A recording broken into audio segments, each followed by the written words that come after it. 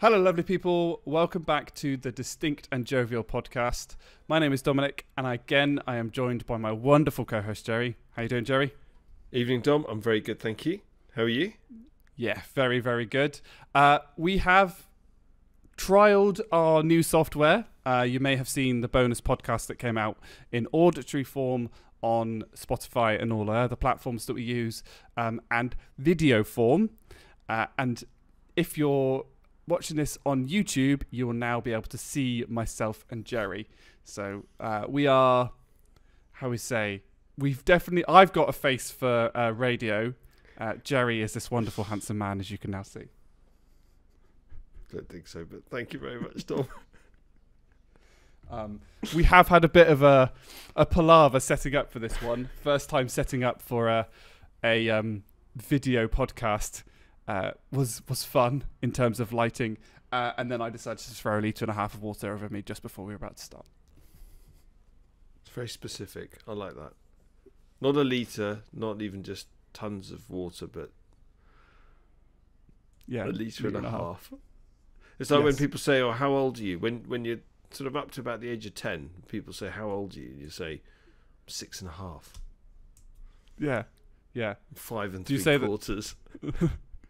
It's the other point on that though is, at what point do you stop saying months? So for example, you sort of, for a baby you go, oh, they're like 8 months, and then maybe like 13 months, and then maybe, but at what point does it become years? I think when you're in your 30s. I am 4,672 months. Yeah, I don't even. I'm going to calculate how many months old I am. My dad, the massive nerd that he is, and I don't know how he worked this out.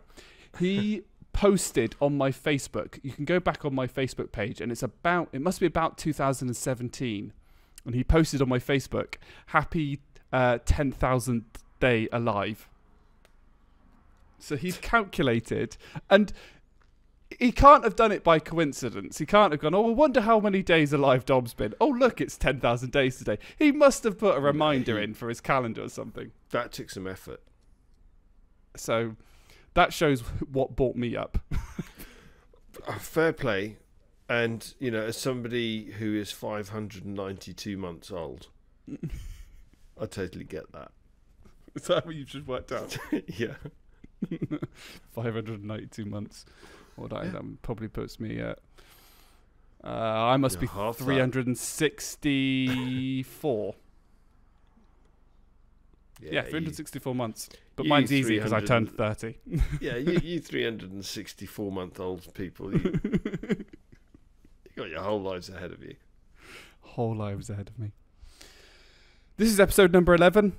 It is the 22nd of April 2022 when we are recording this, so only about a week after we recorded the bonus episode.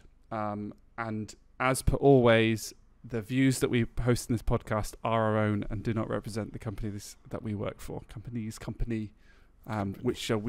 must make sure that we refer to as the company or the division rather than Sounds the like name. A spy novel. I like it. It does.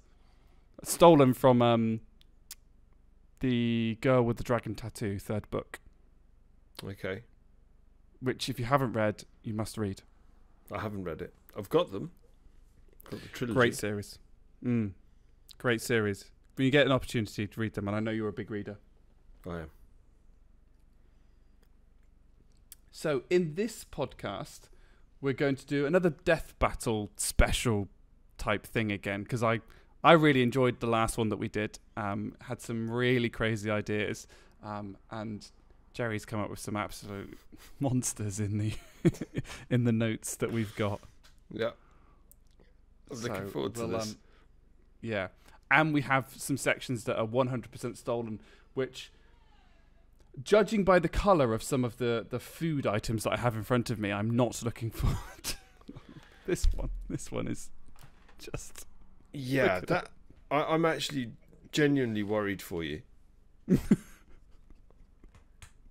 And probably worth going and consulting a doctor or calling 111 after you take a bite of that. Afterwards, just Afterwards, just to make sure you're okay. So good. Have some scans. We'll do our best to describe to our normal auditory listeners what we're doing. So what I held up was I don't know I don't even know it. I've just realised it's quite moist. What I'm holding up is say that word and not laugh. I mean, it does accurately describe this Twinkie that I'm currently holding up in my hand. Yeah, moist plastic. But fortunately, that's not the first one. It's the middle one, so I can wash it down with some other better foods. So, food of the month section. The first question, Jerry, and it seems that you've just discovered them. Should double stuffed Oreos be the default? 100%. I don't even know why they bother making the regular ones. What's the point? The double stuffed Oreos are the feature. You get it's a perfect ratio of biscuit to filling. That's it. Have you had a normal Oreo since you've had a double stuffed one? I have. Yeah, I have. Are they just not a thing of just disappointment? Yeah. The standard Oreos now are like a metaphor for my life. Right? You have to explain that one to me. Just my life's one big disappointment. No, I'm joking. No, it's no, on a serious note, I have had the regular Oreos and it doesn't actually seem right. It's too dry, if that makes sense. There's too much biscuit. There's too much biscuit, so it's too dry. So if you're going to put some kind of a creamy filling in it, then put a decent amount. Otherwise, don't bother and then just have dry chocolate biscuit, if that makes sense. Because I like rich tea biscuits, and if you were to put a filling into between two rich teas, fine, but you'd have to shed loads of filling in there. Yeah. If you're going to fundamentally change the texture of a thing, you need to properly change the texture of a thing. Yeah, it's like the you know those biscuits which are the Balsan chocolate biscuits. Right? They're about 60-70% chocolate, aren't they? Yes. Yeah. So that works. Now, if they were to flip that round the other way, it wouldn't be the same. No, this is like a Twix is mostly filling rather than exactly. It's little things, and the ratios are just right. And do you know, it's interesting because they always do that thing where you're supposed to dip Oreos in milk. Now, I'm not a big drink pint of milk type person, but if I was to dip Oreos, the other thing I've noticed is that the easiest way to do that would be to stick a fork through the middle. Right? Yeah. But I don't think there's enough stuffing for me to stick a fork through the stuffing kind of like that on a normal Oreo. I think the fork would be too thick. I think you'll find if you try and shove a fork through the middle of an Oreo, you're going to have a crisis on your hands. Why? Okay. Well, you're going to lose the top layer of biscuit. That's just automatically, that's going to break off and just go all over the shop. Yeah. Then it's going to go into the filling, and if you not through the biscuit, like diagonally in the middle. Hang on, I've got an Oreo to demonstrate because I've got double stuff. You weren't explicit about going through it sideways. Way. Oh, that way. Yeah, that would work. That way. Yeah, that would work. Between the two biscuits, unless the like a prongs sandwich. are very thick. But there isn't a lot of room on this is a double stuffed one. There isn't a lot of room there. If you got a normal one, which would be half, right? I'm not going to do that. I was going to squeeze it to see what happens. You see, that's also going to go horribly wrong if you tried to do that. Yeah, that's going to go wrong. But to put a fork that way in a normal one, it doesn't work. I don't know. And I'll explain while I've got the Oreos in a minute. But doubles, look, thanks to you, I've discovered the beauty of double stuffed Oreos. And yeah, they're the best. I've only got one complaint with the double stuffed Oreos, and that's all the other flavours that they don't do them in double stuffed. Okay.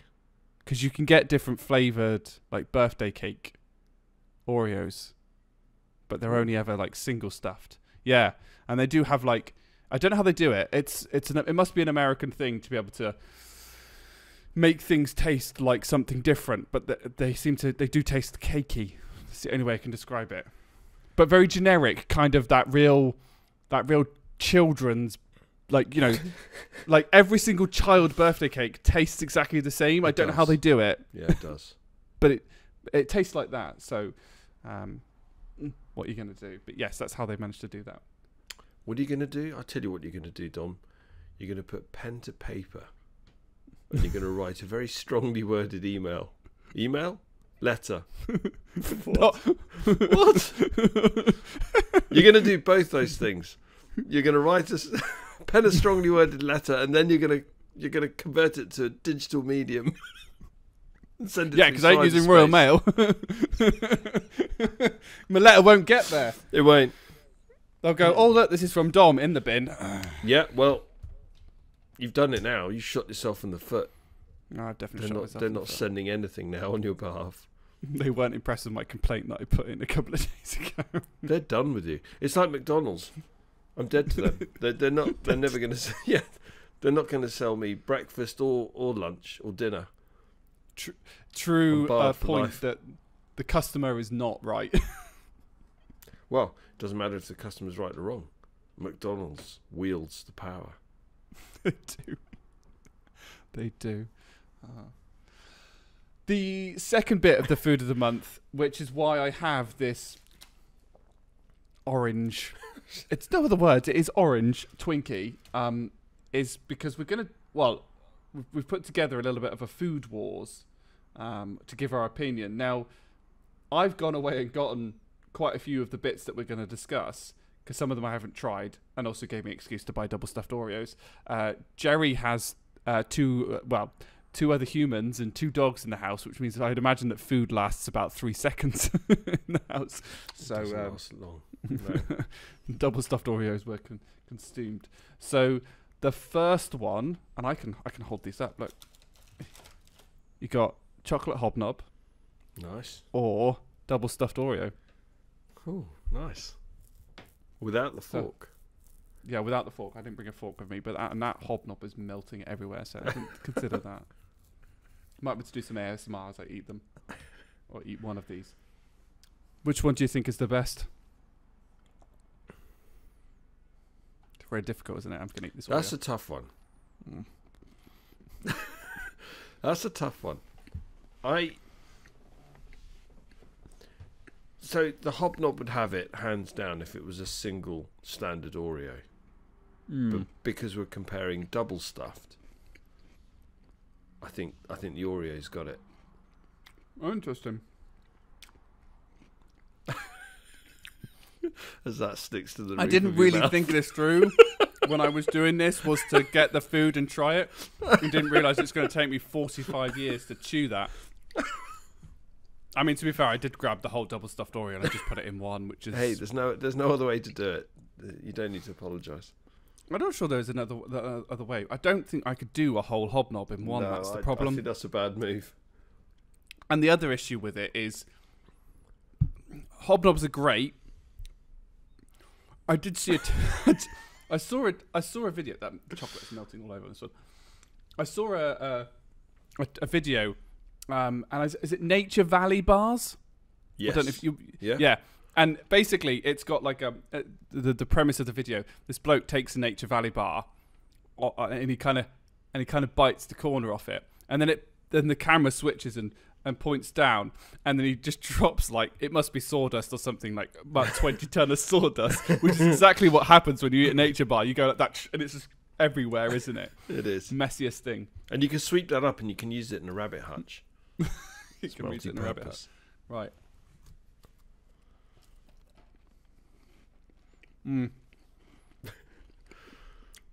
It's been a while since I've had a hobnob. I think that's changed. I don't think that's as good as it used to be. Oh, really? No. What? Not as much chocolate as you were expecting? Not this... I always remember hobnobs to be, how to call it, really kind of the tougher digestive. And that felt like just a digestive to me. Okay. A digestive that just gets stuck in your teeth as well. For those watching on YouTube, you get to see all my facial expressions as I'm doing this and stuff like that. So I have to admit, I think I'm with you. I think that's going to be a double stuffed Oreo for the win on that one. Look at that. That's the chocolate number. See, we did this last time in the battle as well, so we have to do the boxing bell. Ding ding Ding That's ding. it. It goes to the Oreo. Interesting. You do get more hobnobs in a packet than you do as the Oreos. Yeah, you do. You get more That's how bang they for your buck. Yeah, that's how they do you in a double stuff, because the packet size is the same size as a standard Oreo one. So you get, I think it's like 16, and then you get like 9, I think, in the double stuff. It's like stingy buggers. Stingy buggers. Cool. Well, that I didn't expect that. I thought it was the hobnob that would win. Because I certainly gave someone this American British feel. And I thought, yeah, we've got to stick with the British, but no, it's gonna have to be the Oreo, I think, that one. So, what? 1-0 to USA. USA. 1-0 to USA. USA. USA. Second one. So we've got. I've never had these before. They're called Mike and Ike's. And I don't know if you know of. We've both got we've got a friend who was the one who recommended this. My manager's other half. If that's the best way to do it. I don't know if you've fought your way into the box yet. I haven't, but I'm doing so now. Now, did you read the bit that says push here to open? Yes, of course I did. No, you didn't. No, I popped the top. And I've just done exactly the same. So, for the visual users, Mike and Ike's. It's Where's the it's push a here very to open then? Oh yeah, yeah, there. for flip's sakes. We've Okay. opened it at the same end, and it's right next. So I opened it, and as I opened this, pulled this tab, I went, oh yeah, it says. I failed at the first hurdle. So these flavors, have a listen to some of these flavors: Caribbean Punch, Strawberry Banana, Paradise Punch. What the heck is Paradise Punch? Grape Soda, Kiwi Banana, Mango Delight, Pineapple Banana. I'm not sure that's too. Okay. Watermelon, Peach Berry, and Blue Raspberry. I want to try the pink one, which is the Paradise. You're going for Paradise Lost. Punch. I'm going to go for grape soda, I think. Remember, each one of these that we eat takes a month off our life. Holy Jesus. Oh, wow. How chewy are they? Dom, Yeah. it's sticking to me. Yeah, that's the problem. Yeah, don't bite hard on these.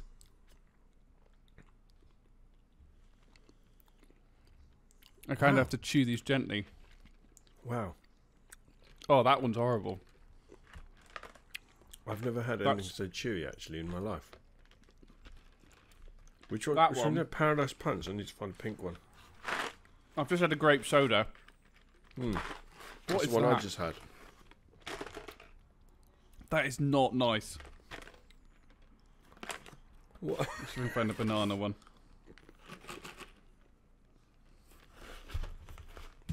No, I like pineapple. But not on a pizza. Oh. Yeah, it's a bit. I thought that was Paradise Punch, but it's not. That's What is strawberry it? banana, which is a bit bizarre. Yeah, pineapple banana is something that doesn't work together. Okay, so that's a bit. Well, they're a bit dodge. Oh, that Paradise Punch is horrible. Yeah. Well, fortunately, I've got these to wash it down with. Yeah, it can't So be the a bit of alternative Star Mix. here is I've got a Star Mix one. Now, what's Bloody in hell, a, Dom. I never remember what's in a second Star Mix. Well, I'm not having any more of these. No, they're not. They're Having pretty- said that, yeah. it'd be rude for me not to try watermelon. These look like suppositories. Actually, I reckon. Do you know what? I reckon they're the pills that they used to for the red and the blue pill in the Matrix. They certainly do that. I don't know if they do a blue one, but that's the type of visual colour. I should have. You held yours up there, didn't you? I'm going to take this and see how far the rabbit hole, how deep the rabbit hole goes.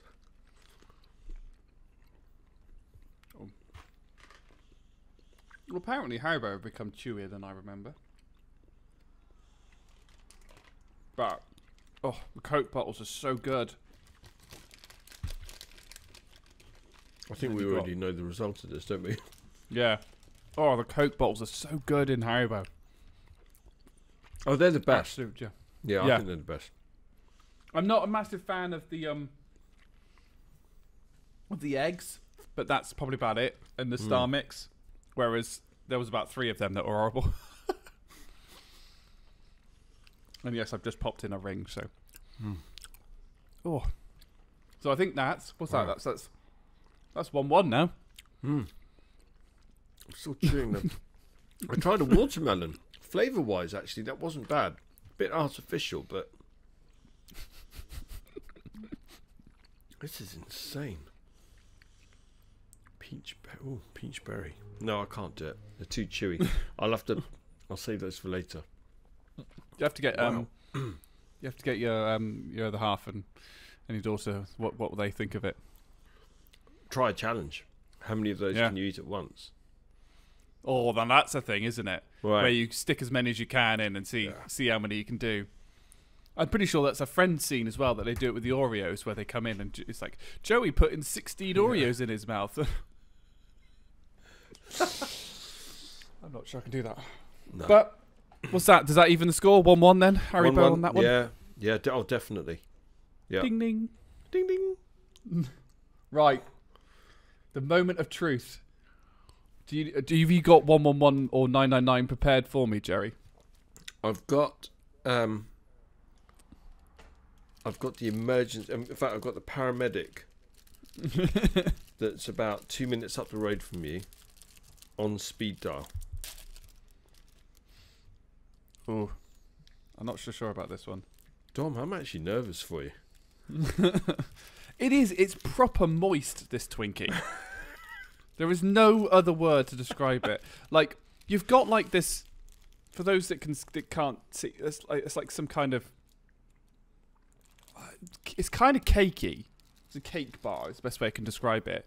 But it must have some kind of cream filling, which makes me nervous because the box says don't stick it in the fridge, and yet it's got some kind of cream feeling, which you would sort of say that should surely be in the fridge.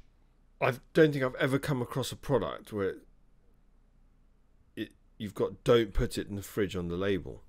That's a bit bizarre. It says store in a cool, dry place, so that suggests a cupboard.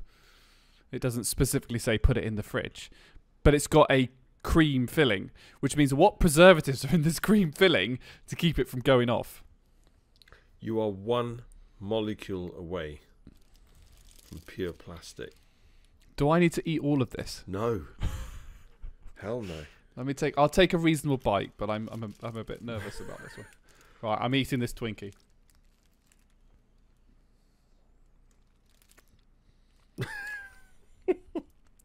I think your facial expression says it all. Well, I'll be honest. It's not totally disgusting because it has no flavour. It doesn't taste of anything, but it is tacky. Like to eat. You know, when you kind of you go to swallow.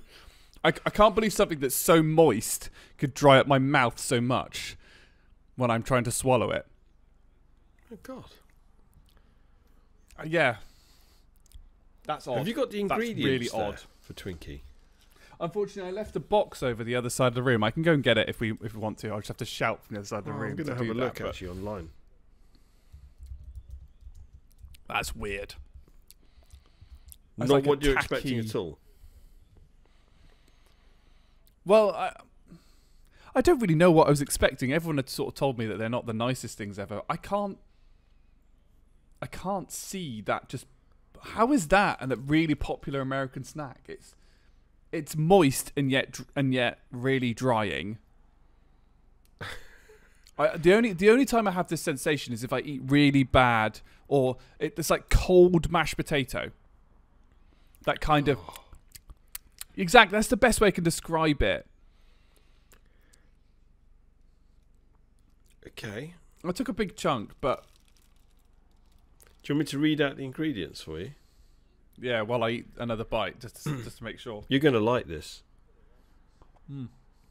Bleached, enriched wheat flour, which consists Not any more of that. of wheat flour, niacin, ferrous sulfate, thiamine mononitrate, riboflavin, folic... That sounds like dynamite. Wouldn't surprise me. Folic acid, sugar, which you just kind of say, oh, that sounds normal. Corn syrup, high fructose corn syrup, animal and vegetable shortening. I don't even know what that means. Tallow, hydrogenated tallow, cottonseed oil, mono and diglycerides, polysorbate 60. That doesn't sound good. Anything that's got a number in it, you know that's not good. Right. Soy lecithin, eggs, water, dextrose, contains 2% or less, calcium carbonate, calcium sulfate, agar, whatever that is, disodium phosphate. I don't like the sound of this, Dom, but I'm just going to read it. Locust bean gum. I kid you not. Modified cornstarch, corn syrup, solids, soy lecithin, sodium acid, pyrophosphate, baking soda, cornstarch, monocalcium phosphate, whey, glycerin, salt, cellulose gum. Glycerin isn't dynamite. Seriously. Sodium stearoyl, lactylate, sorbic acid and potassium sorbate to retain freshness, apparently, and in brackets. Xanthan gum. What? The only... Oh, I know what xanthan barley malt extract, corn grits, natural and artificial flavours, enzymes, yellow 5, red 40. That sounds like a calling sign. Come in, yellow 5. That's a big 10-4 rubber ducky. That's a... Yeah. I'll read out the ingredients of the alternative.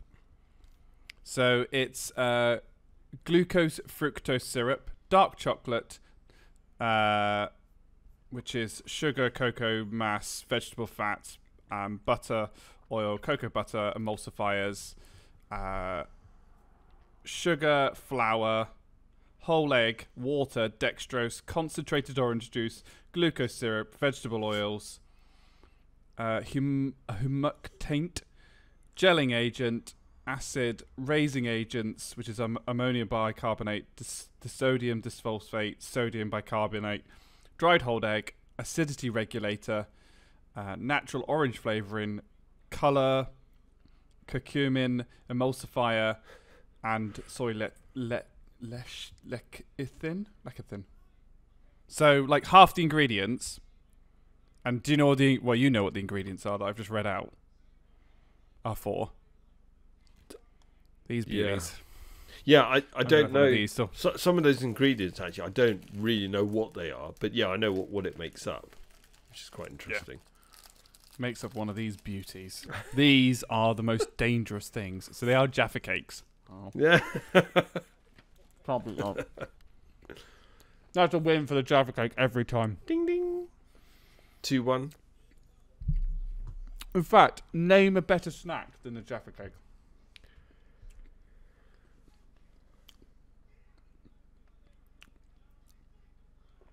Double stuffed Oreo. So, for example, double stuffed Oreo versus the Jaffa cakes. Which one would you put it at? Which would you say? I'd still go double stuffed Oreo, I think. That's how much I like really? them. Yeah. It's your fault. You introduced me to them. It's got to be that Jaffa cake. That Jaffa cake is so good. Jaffa cakes are good. Yeah. Do you know who does a very good version of the Jaffa cake as well? Is the Marks and Spencer's. Oh, okay. Marks and Spencer's own. Yes. They're amazing. Marks and Spencer's I do make a good, and so Jaffa cakes are amazing for squad trips or taekwondo trips because they're, you know, if you're running low on energy, just pile in a couple of Jaffa cakes, off you go. There you go. Can spar the 9,000. Full this is Sparta mode. Kick somebody through the hole. Just as you do. So that's 2-1 to the UK, I think, at that point, isn't it? Yeah, it is. Right, the next one. Pop-Tarts versus... I've put Mr. Kipling Jam Tarts. I'm not going to lie. I couldn't find Mr. Kipling Jam Tarts, so I had to go with Asta's own. That'll do, Donkey. That'll do. I don't know if I want to read out those ingredients because there's quite a few of them there. Oh my! Yeah, no, we'll be here all night. Be here all night. What's interesting? I didn't realise this. Apparently, Pop-Tarts need toasting. Yeah. Yeah. So I am going to step away from the keyboard, but I did do a full Blue Peter moment. I'm going to read the instructions on what it says to do. So here is a Pop-Tart for those that are watching. Pop-Tart warming instructions. Remove pastry from pouch. Drop pastry vertically into toaster. Emphasis on vertically. Attend toaster while heating. Children should be supervised. I think Really? I'm beyond that. Note. It says that, does it? Yeah. I'm reading this out word for word. Note. Use lowest heat setting. A toaster doesn't have a heat setting. A toaster has a timer. No, it has heat settings. No, my toaster has a timer. All right. Well, Doesn't your toaster's a bit of a... When you do like the 1, 2, 3, 4 on the toaster, Yeah. that isn't a heat setting. That's a timer. No, That's how long the toaster goes. No, the toaster we've got's got a heat setting. Oh, Mr. Fancy Pants. I'm not. I do quite like my toaster, to be fair. Pop-Tarts are pre-cooked and require warming only. Interesting. Pastry may be too hot to handle. That's legitimate what it says. Pastry may be too hot to handle. Allow to cool briefly before removing from the toaster. And then in capital letters, do not heat in microwave. Okay. So, yeah, now I've prepared. I'm going to step away, so my voice is going to become quite distant on the podcast. But I have toaster is on the lowest setting. Oh, okay. Hang on.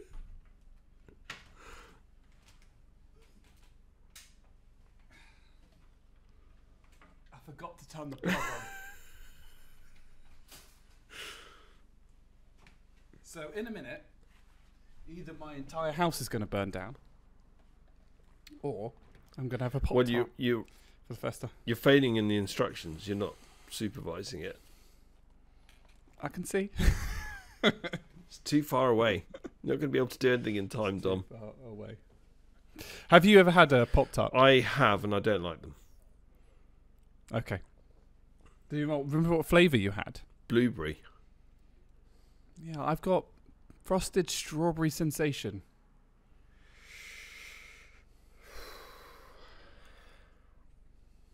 So first of all, a Twinkie. Now this. Yeah, I know. I'm gone full American here with some of the breakfasts. This is the thing. A lot of this is like breakfast. Is like this is what I have. So I'm just going to hold up while the other one's cooking. The one that I broke, which I now probably can't put in the toaster. Ooh, bright light. Yeah, It just looks. It looks. The only way I can describe it is it looks like a very anemic pastry. It does, and I find them a weird consistency. They're very dry, and I don't like them. Oh. And the blueberry one I had was just artificial tasting. It was a bit of a shocker. Yeah. So is that going to be a jam tart for you for the win? For me, definitely. It'll be interesting to see what. But you said you didn't like jam tarts, did you? No, but if I had to choose between a Pop-Tart and a jam tart, it would be jam tart. Okay. Death by jam tart.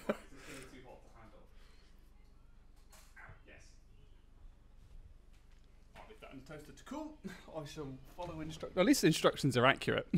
This has been a bit of a different podcast. This is excellent. We're breaking new boundaries. This idea is 100% stolen from Lad Bible, but I decided they normally get the like.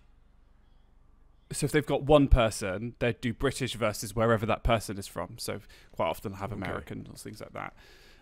But they did like a Scottish versus USA one, which was I can't remember who the Scottish actor was, but the USA person was Will Smith. And one of the comparisons that they did on Snack Wars, as it's called, they did jellied eels versus a Philadelphia cheesesteak. I'm thinking, like even like if somebody offered me something like haggis from Scotland versus a Philadelphia cheesesteak, it's like, yeah, I'm not a moron.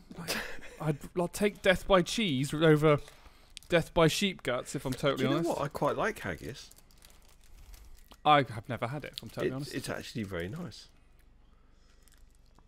Is it one of those things that it's only horrible because you know what it is? I think so. If somebody was to give that to you and say, oh, it's just mincemeat, you would eat it and say, oh, it's really nice. It's like black pudding. I like black pudding, but I like I love black pudding. But I think a lot of people are put off by it because they think, oh, it's just a blood cake. Yeah, I don't even really think what it is. Yeah, my dad likes black pudding sandwiches. Yeah, lovely.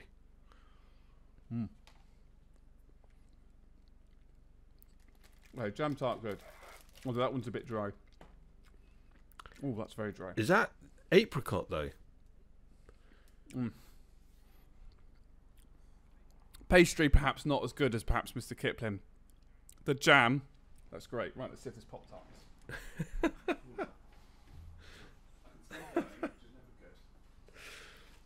That's still really hot. Ow, that's really hot. Cool in the toaster, they said. Right, here we go. Good luck, Tom.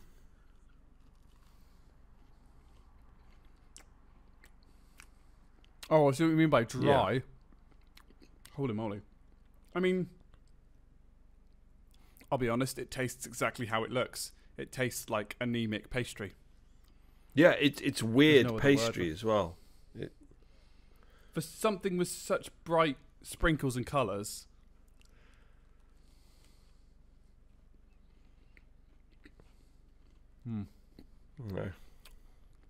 No. That's disappointing. I was hoping that might have been like another American win, but no. You see, I've had Pop Tarts before. I had a feeling that you weren't going to like them. No. How do you eat that for breakfast? You don't. No sensible person does. Americans, man, you're so weird. I want to appeal to a diverse culture. Oh, you're so weird, Americans. Can't understand it. That makes no sense. I mean, this is coming from a man who has Cheerios for his breakfast, but no. Yeah, Cheerios are okay. Yeah, Pop Tarts are weird. I think that's an acquired taste. Yeah.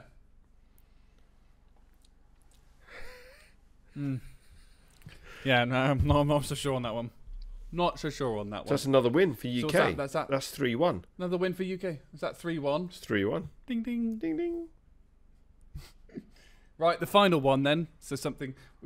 I realised I put this in the wrong order. I should have probably done these first. Yeah, probably. You do savoury then to sweet. Yeah, you've done it in the wrong order. But first of all, look at the size of these bags. Nice. This is a massive bag. Nice and spicy. And it's full. There you go. That's a win already, isn't it? Surely. You don't even need to open the pack. Well, I don't... Wait. I'm really torn. It's like... So, Knick Knacks or Doritos. Those are the two that I've got. Now, these aren't open, so...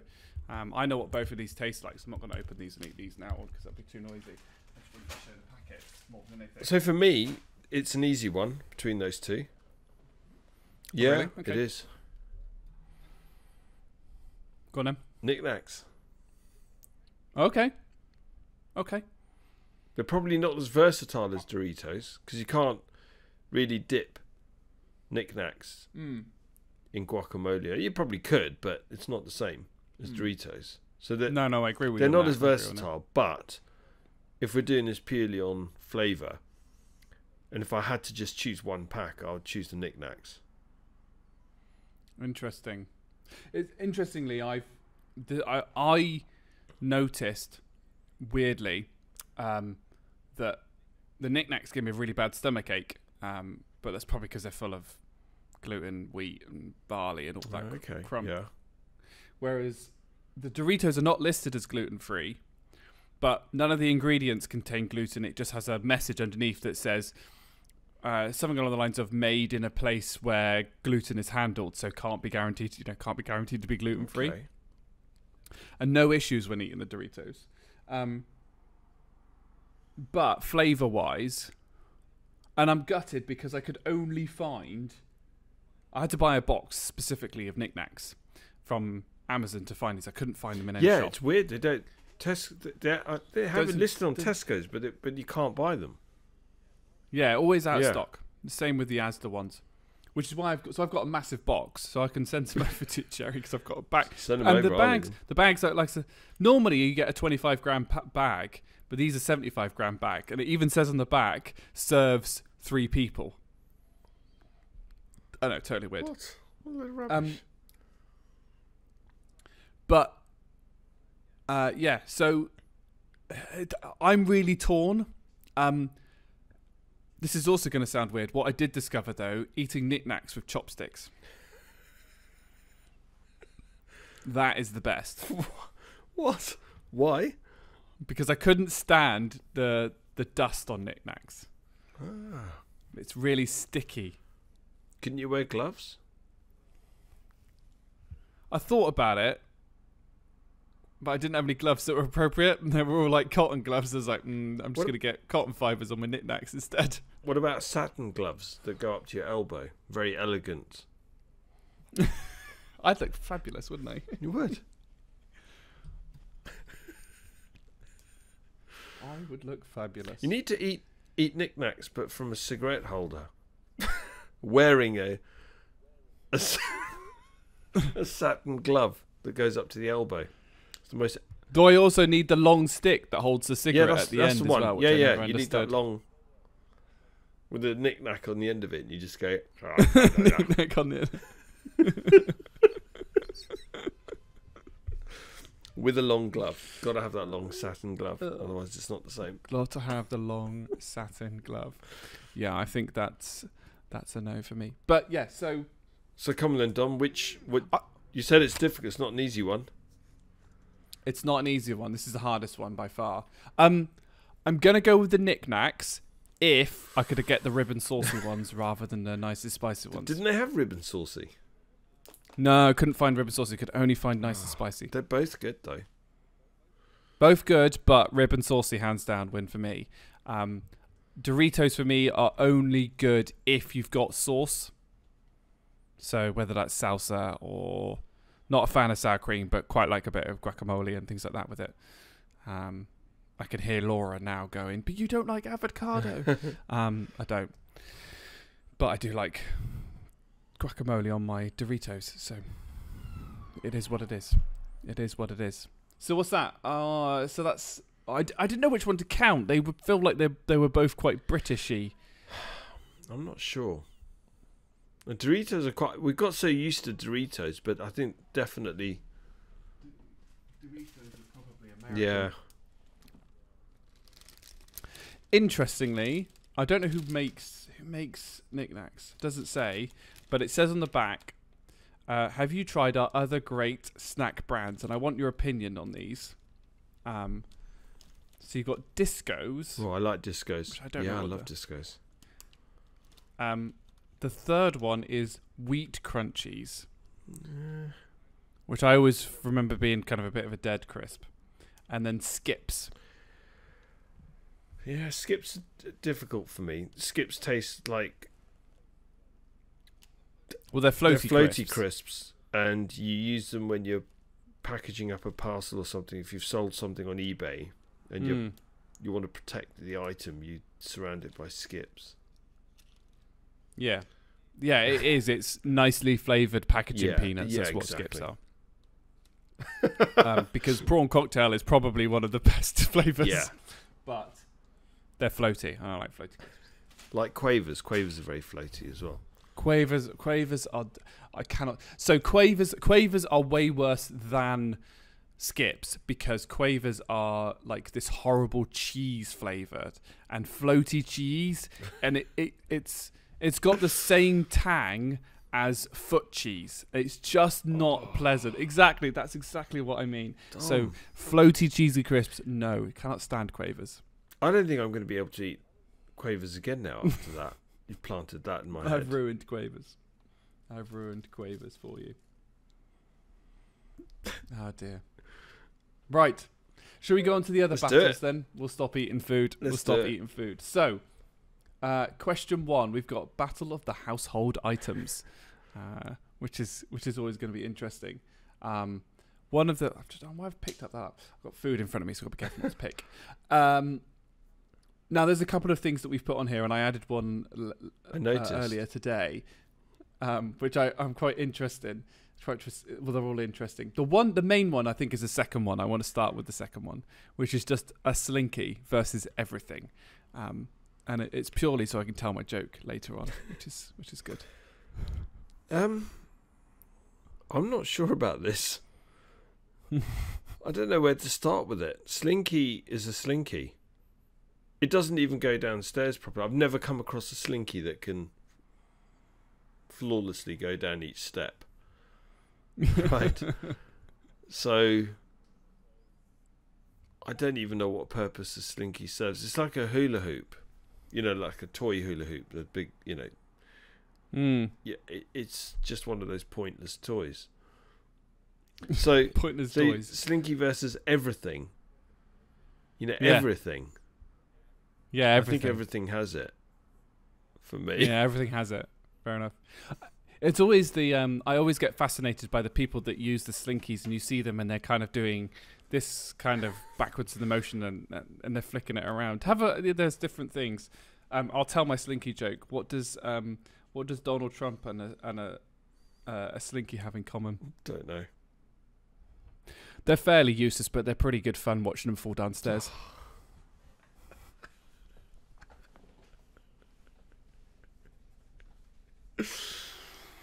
Small hands. Small hands. But there you go. There's my slinky joke. I like it for the month. And very topical. It's good. And what I like. Do you know what I really like about that is you could swap it out for any annoying person. Insert name here. Doesn't have to be Donald. Yeah. Insert name here. I just chose the first one that came to my head. Fair enough. Which I thought was very topical. Okay, we'll go on to the first one. Malt can I versus just brew. say, it does crack me up that Sorry. you put that in there because you wanted that neat segue into the joke. Yes. But that everything's going to win. There's no way Slinky's going to win. What is Slinky going to win at? Nothing. Everything's going to win. Yeah. It was just like... That's the point. I wanted that discussion, and then I could tell my joke. That's fine.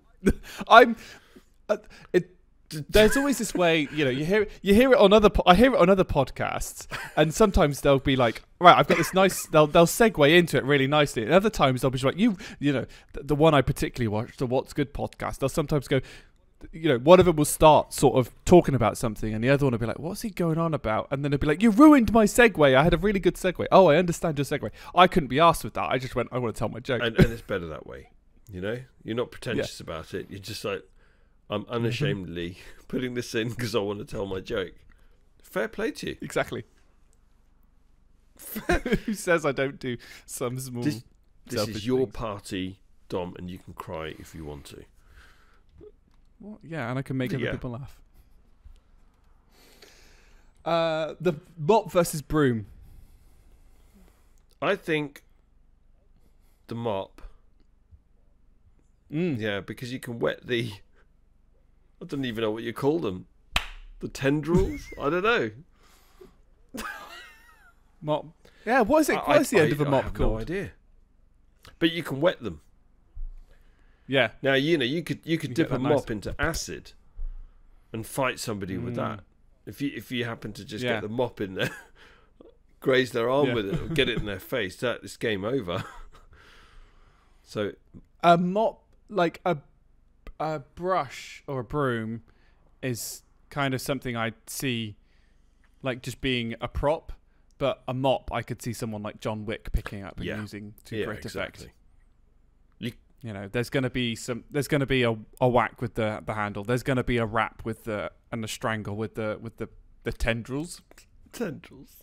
Yeah. Quite like that word. Tendrils. We're going to get we are in the comments. absolutely going to get destroyed for this. I can already hear my mother now. It's called this. I did not raise you to be like this. Oh, no one knows. I defy anyone to tell me right now. Don't look it up. Tell me right now on the spot. What's the end of a mop Oh, my called, mum would really? know. I'm going to have to Google this now. She'll know. Yeah, there's going to be some like wrapping, strangling, using it to disarm. And then there's going to be a nice bit where he dunks it in a bucket of water and there'll be a nice thwack. Something like that. Yeah. Yeah, very much more versatile. Mop versus broom, 100%. 100%. Look at this. Somebody's actually asked this question on Google. Of course they have. Is it a Quora question? I don't know. It's essentially basic parts. So the mop head, including a frame, a mechanical attachment linking the head and the handle, and the handle. So it's just a mop head. I prefer tendrils. Hashtag just saying. Hashtag tendril. That is the best thing I've heard all week. Oh man. Frying pan versus rolling pin.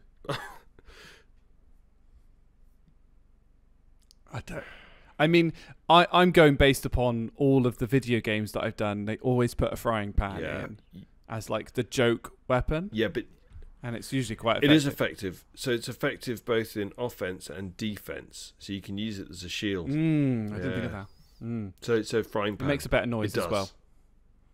Yeah, it does. Gets that. Yeah. And you've got a bigger surface area, so you've more chance of hitting somebody with it, and more chance of blocking somebody.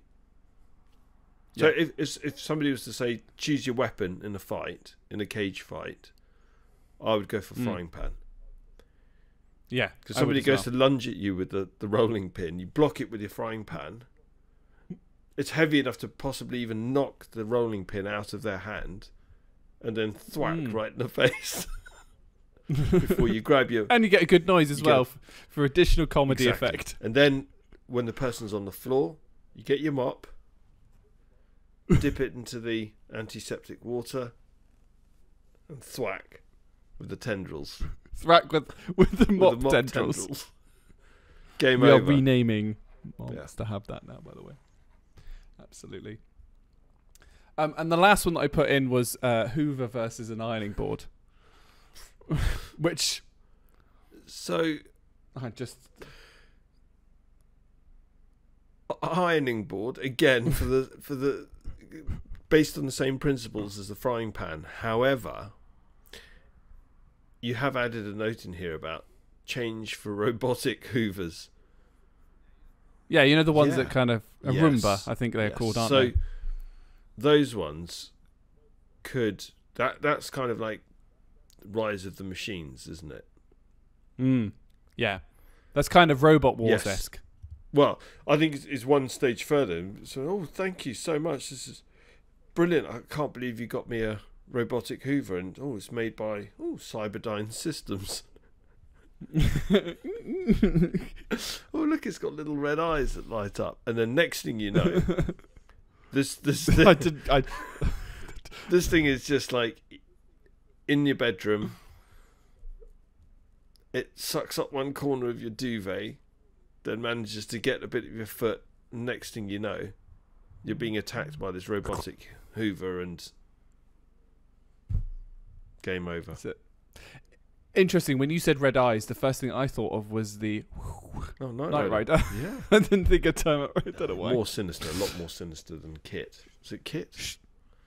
Yeah. Yeah, Kit was the name of the. Was it a Pontiac? It was Pontiac.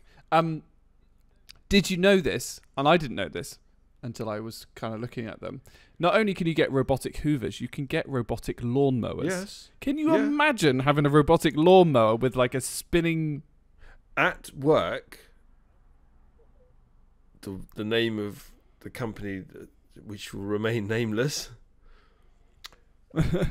where I sat overlooking, there's a big bit of lawn in front of the building, and they were testing out a robotic lawnmowers. Yeah, it's quite fascinating to watch. I ain't going to. I am not going to that office anytime soon. Not in the summer, anyway. I wouldn't do that in the summer. Need to avoid that office. That's good. Oh, interesting. Interesting. Question 2. Battle of the movie trilogies. I think we can just hopefully just rattle through these fairly quickly. Just before we do that, though. So, robotic Hoover versus a robotic lawnmower. Robotic lawnmower all the way. Yeah, 100%. I think that's quite clear. Pardon the pun, but I think it's quite clear cut. Oh, that's awful. I can hear Swanee now as well. I'm here all week. I'm here all week. That's the best thing that I've heard today. That's genius. Love it. Love it. Sorry. Yeah, Battle of the Movie Trilogies. We are on for a very long podcast, the rate we're going. We'll rattle through these fairly quickly, but we might mix and match a few of them. And we've got some more in-depth ones later on, I think, which is going to be pretty good. So we've gone for Lord of the Rings versus The Hobbit. Yeah, Lord of the Rings. Matrix versus Bourne. Matrix. Oh, Dom. No. I thought when I was reading through this list, I thought that's not even going to be up for debate. You're having a laugh. So, if it was just Matrix 1, hands down the Matrix. What? But because Matrix 3 is such a letdown, it's still the Matrix. Yeah, but still, that first Matrix is so perfect. So it counteracts all. Even if they did 10 Bourne movies, I think that first Matrix in 1999, that was such a pivotal moment in cinematic history that everything after it's influenced. And I mean, the Bourne films were very influenced by the Matrix. It's very clear to see. Kind of have to give it to the Matrix. It's just not quite as clear cut as like Lord of the Rings. No, but the fact that you hesitated, I get why you hesitate. I get it because you've just explained. But no, for me, there's no hesitation. You don't even have to count the other Matrix. Just the original Matrix, as you say, 1999 version. The original Matrix beats everything. Just beats everything hands down. Yeah. Just beats everything.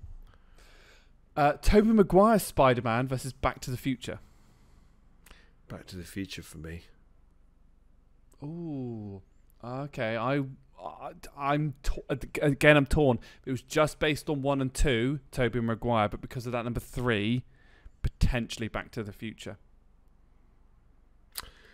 You see, Back to the Future 2 with the hoverboard, the DeLorean where he's putting in the banana skins and things. The two ties. Look, for goodness sake, the Nike trainers that self-lace. I mean, come on. Nice. Yeah. The holographic shark that comes out of the. Yeah. Yeah. Okay. Yeah. Back to the Future on that one. Dark Knight Trilogy versus John Wick. And Dark Knight being Batman Begins, The Dark Knight, and The Dark Knight Rises. This is difficult. This is tough because I absolutely love both. I actually don't know if I could choose, to be honest. I mean, when I consider these, I'm not like going, this one's good and this one's terrible. This is more like, this one's like 1 and this one's like 1.1. Yeah, exactly. You know, in terms of like scale. But for me, there are so many good things about both. That's really difficult. I don't think I could choose, because you don't watch John Wick for the acting, right? No. But you watch it for... It's a groundbreak. They've taken a genre and they've just taken it to the next level, and it's fantastic the way they've done it. But then you take Dark Knight. I mean, the acting in it, right? Yeah. So it's next level, and I think. Okay, I'm going to call this. I'm going to call it, because of Heath Ledger. In his memory, I'm going to go for Dark Knight. Yeah. I think the Dark Knight trilogy, that wins it. Like that Christian Bale, that full thing. I think all of them. Yeah, definitely. Pirates of the Caribbean versus the Ice Cream and Blood. So the Ice Cream and Blood trilogy is Shaun of the Dead, Hot Fuzz, and The World's End. This is no-brainer for me. Ice Cream and Blood. Ice Cream and Blood. Although they are the 2 best quotable sections. And with current news going on, I've rewatched the Pirates of the Caribbean recently. One of the phrases that I absolutely love is, "Did you see that? Because I will not be doing that again." And I absolutely love the scene where he's going, "I've got a jar of dirt." So, they are top-notch quotable films, as we will go into later on. Indiana Jones versus Star Wars. Star Wars. The original Star Wars. Not the prequels. I'm comparing the two, basically the two trilogies of George Lucas, basically. Yeah, episode 4, 5, and 6. New Hope. And 6, yeah. Empire, Jedi.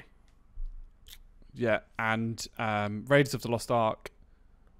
God, I can't remember all 3 of them. Indiana Jones. Last Crusade and Temple of Doom. I know the adult film title version of Indiana Jones. What's that? So it's it's so ridiculous. I don't know how they come up with these things. So it's in Diana Jones and the Temple of Poon. That's a shocker, isn't it? That's a shocker. It's almost... You're going to have to bleep that. No. I'm not going to bleep that. Yeah, Raiders of the Lost Ark, Temple of Doom, and The Last Crusade. Yeah, but Star Wars. Star Wars. Those original 3. Whew. And I didn't watch them when they came out originally. I would have loved to have been in the cinema in 1975 when that first one came out. I watched the original in the cinema in Ealing when it was released.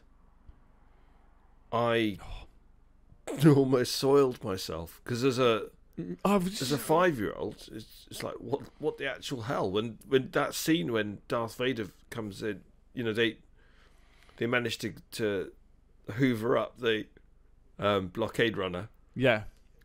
And they cut a hole in the door, and then Darth Vader comes through.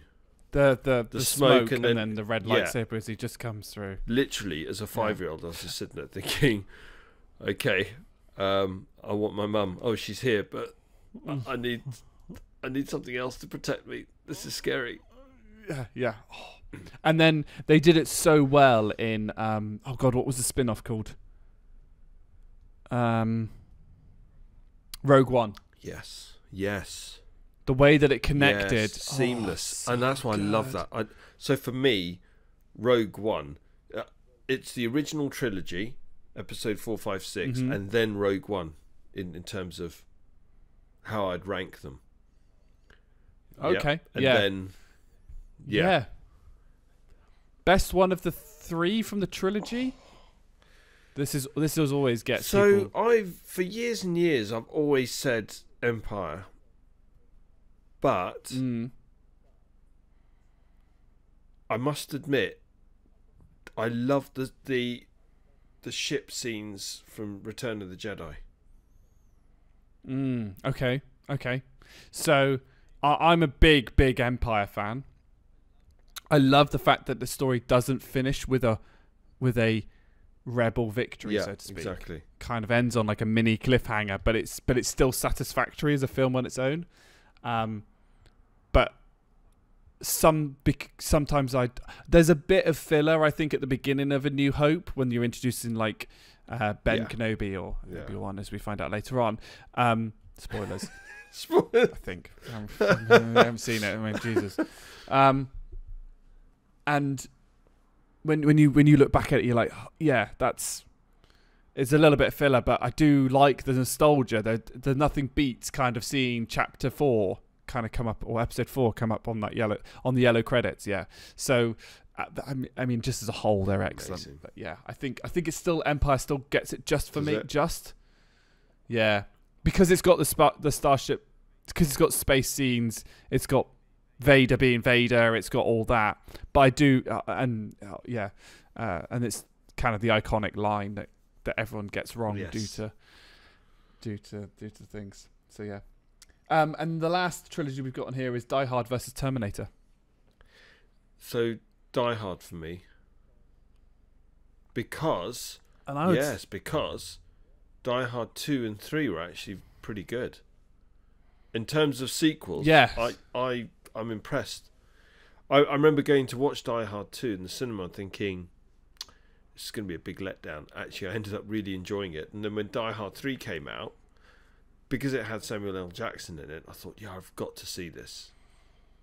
And that was pretty iconic. Good film. Number 2 the airplane one. Yeah. I it's like I really like number 1 of Die Hard, and I really like number 2, but I didn't like number 3 as much. Okay. Yeah, no, I find it it just was so different. It was a bit too different. Okay. But then I don't really remember Terminator 3 off the top of my head. But Terminator 2 again is another one of those films I wish I'd seen when it came out, because that scene where he goes through the bars is good by these standards. It is, yeah. It's better than some of the CGI I've seen with the Mercury, what I call Mercury Man. And whenever that actor appears in anything, because he has appeared in other stuff, and every single time my wife goes, "Why do I recognise him?" And I go, "Melty Man." Oh yeah. Oh yeah, it's Melty Man from Terminator. I went to the cinema to watch that, and my friend had a bright idea of booking front row seats at the. I know. So I walked out of the cinema with bloodshot eyes and a stiff neck. Thanks for that. I bet you always book like sort of 3/4 of the way up. What the hell's he? Yeah, no, you just got overexcited, booked the front row, and that was a bloody disaster. But good film to watch at the cinema. Yeah, I'd like to point out, I think all of these, apart from maybe The Hobbit, are of my top trilogies. Yeah, I think. I agree. Yeah. Okay. Question 3: Battle of the Movie Aliens. Now I only added one more, so we've got a couple of these, but I did like your third one. I thought that was very interesting. Took me a little while to decipher it, but and also it's like it could happen. Yeah, it could. Like it could be done on screen. Could be done. So the first one you've got is a traditional Alien versus Predator. I've got a confession: I've still not seen Predator with Arnold Schwarzenegger, so I don't actually know too much about that alien. So Jerry's currently crying. Dom. Have you seen Con Air yet? No. Well, look, Predator's number 1. You have to watch Predator. Okay. Honestly, no. I mean, this is a non-negotiable. You have to watch Predator. I can't believe you haven't seen Predator. But then I haven't seen Alien or Aliens either. What? Oh, Dom. No. Right. Predator first. So if you want quotable lines, Predator's got them. Okay. Yeah. I know a lot of the quotable lines from Predator. I ain't got time to bleed. Or I just know a lot of. No, it's not. What's the one where he puts him into the pipe, When it was steam, and it goes, "Let off steam, Bennett." Oh, film's that? that's Oh no, that's Total Recall, isn't it? Total I think Recall. That's Recall. That's with Johnny Cab. Johnny Cab. Yeah. It could be that one. It could be that one. Yeah, he picks up Bennett, or is it Commando? Is it Commando? Actually, it could be Commando. Let me Google it. Yeah. Let me ask trusty Google. Joys of working the joys of working at our computers and recording this Exactly. podcast. The day that we do an in-person podcast, Jerry, we're going to be screwed. All our secrets are going to be revealed. We don't actually know what we're talking about. We've got a script written for us. We paid some kid on Fiverr to let us do it. It's worth every penny. What was it, Bennett? Let off steam. There we go. Let off steam, let Bennett. off Come steam. on. Oh, here we go. Let off some steam. That's Commando. It's Commando, yeah. Commando. Let off some steam. Can't do it. That's a shocking impression. You're going to have to answer this Alien versus Predator. I think question Predator then, because I've I don't know. seen Predator about 100 times. It's an absolutely iconic film. Alien is amazing. I mean, Alien is a better made film. There's no doubt about it because it's Ridley Scott, isn't it? I think Alien. Yeah. Yes. It's a better made film, better storyline, pretty damn creepy, to be fair. Mm. But in terms of pure entertainment and quotable lines, you can't beat a bit of Predator. Oh, I love a good quotable you line. can't beat Predator for some quotable lines. Oh, I do love a good Predator. Good quote. And Predator. And Predator. I don't know. It's been a long week. It's been a long week. That's the thing. It hasn't. It's I a know. bank holiday week. It's been a short week. Ironic. Ironic. I've only been working 2 days. Tom. Yeah, you've only worked 2 days. Right. Oh, man. E.T. versus Paul. Yeah. Paul. Yeah. Because he's cheeky. He's a bit way, and he smokes weed. And I think, I think he'd run circles around. If he needed to do somebody Yeah. in, if he needed to do someone in, he would do it. He'd do it. He'd do it. He's a bit East End. He's a bit of a geezer. East Bit End. of a geezer. It's a bit of a key. Yeah, that's exactly what I thought you would say. I like that. That's really good. Now this is the one that you've come up with. Do you want to introduce it? Yeah. So, the Rancor from Return of the Jedi, which is that giant pet thing in that dungeon that Luke Skywalker ends up hurting quite badly, and the Rancor's owner bursts out crying. Calls out Jabba the Hutt. And then you got the... Now, I don't know how this is pronounced. Is it Wampa? Wampa sounds a bit dodgy. Wampa from Empire Strikes Back. Wampa sounds like something that you get in a comic book when something hits Wampa. you. Yeah. Wampa. Bit of power. Wampa. It's very Batman, original 60s. Yeah, exactly. That's what I imagined. Wampa. Biff. So I think the Rancor...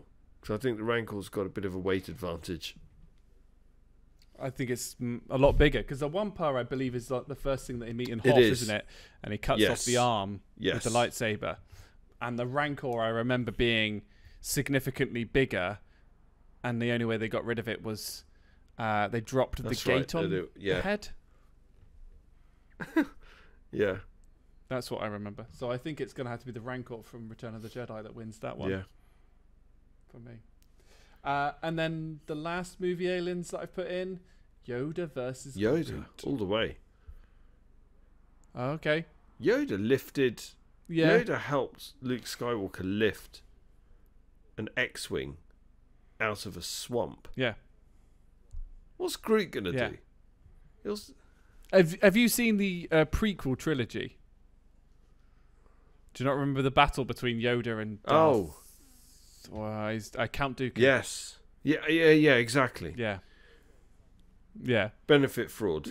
Benefit fraud, that was. That was Yoda claiming benefits. Yeah, it was. He comes in on a little walking stick. He's got his blue badge. Drops the walking stick. Parks up in the disabled spot, and there's blue badge holder, Everyone goes, "Oh, look at him. Bless him, Yoda." But then he goes to town. Absolutely. Destroys him. Yeah, love it. Yeah, that would probably be a Yoda. Even Groot is most powerful. I think Yoda would. I didn't mean to be politically incorrect, by the way, by what I was saying. The views expressed are not my own when... not my own when it's when for pure comedy reasons. When if it's slightly offensive, it's not It's my alright, own. you've got to be careful. It's alright, somebody will just set Will Smith on you, it's fine. Yeah, it's fine. I'll give you a good slapping. I'd like to see him try and slap me. I'll kick him in the testicles. I'll get my mop. Yeah. Honestly, he'd get a swift... As soon as he goes to raise his arm like that, I'll give him a swift kick in the nuts. And then I'll attack him with a mop. So I'd like to see. Yeah, I got your number, Smith. Oh, dear. Question 4. Battle of the Fantasy Characters. So I just plucked out a few out of thin air on this one. Some really random ones. So we've got the Harry Potter world versus like the Marvel. Yeah, so Avengers have it. Dumbledore versus... You reckon in total? I think the Avengers have it. Yeah.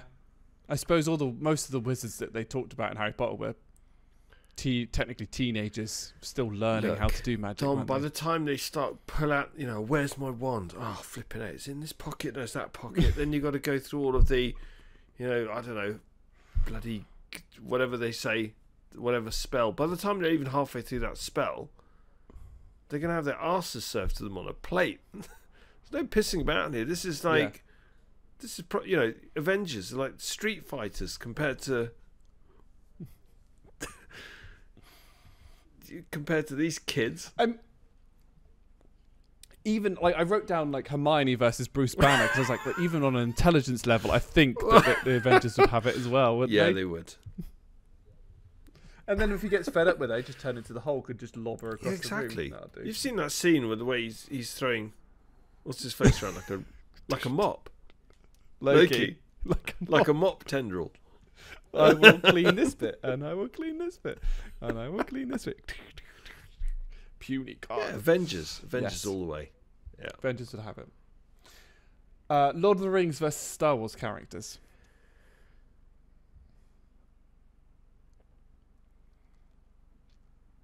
This is a bit more of a tricky one. Star Wars characters. I think it depends. Like I wrote a few examples. Like if you go like Gandalf versus Yoda, that's quite a tricky one. I think. No, I don't think it is. The Force versus Gandalf. Gandalf doesn't have a lightsaber.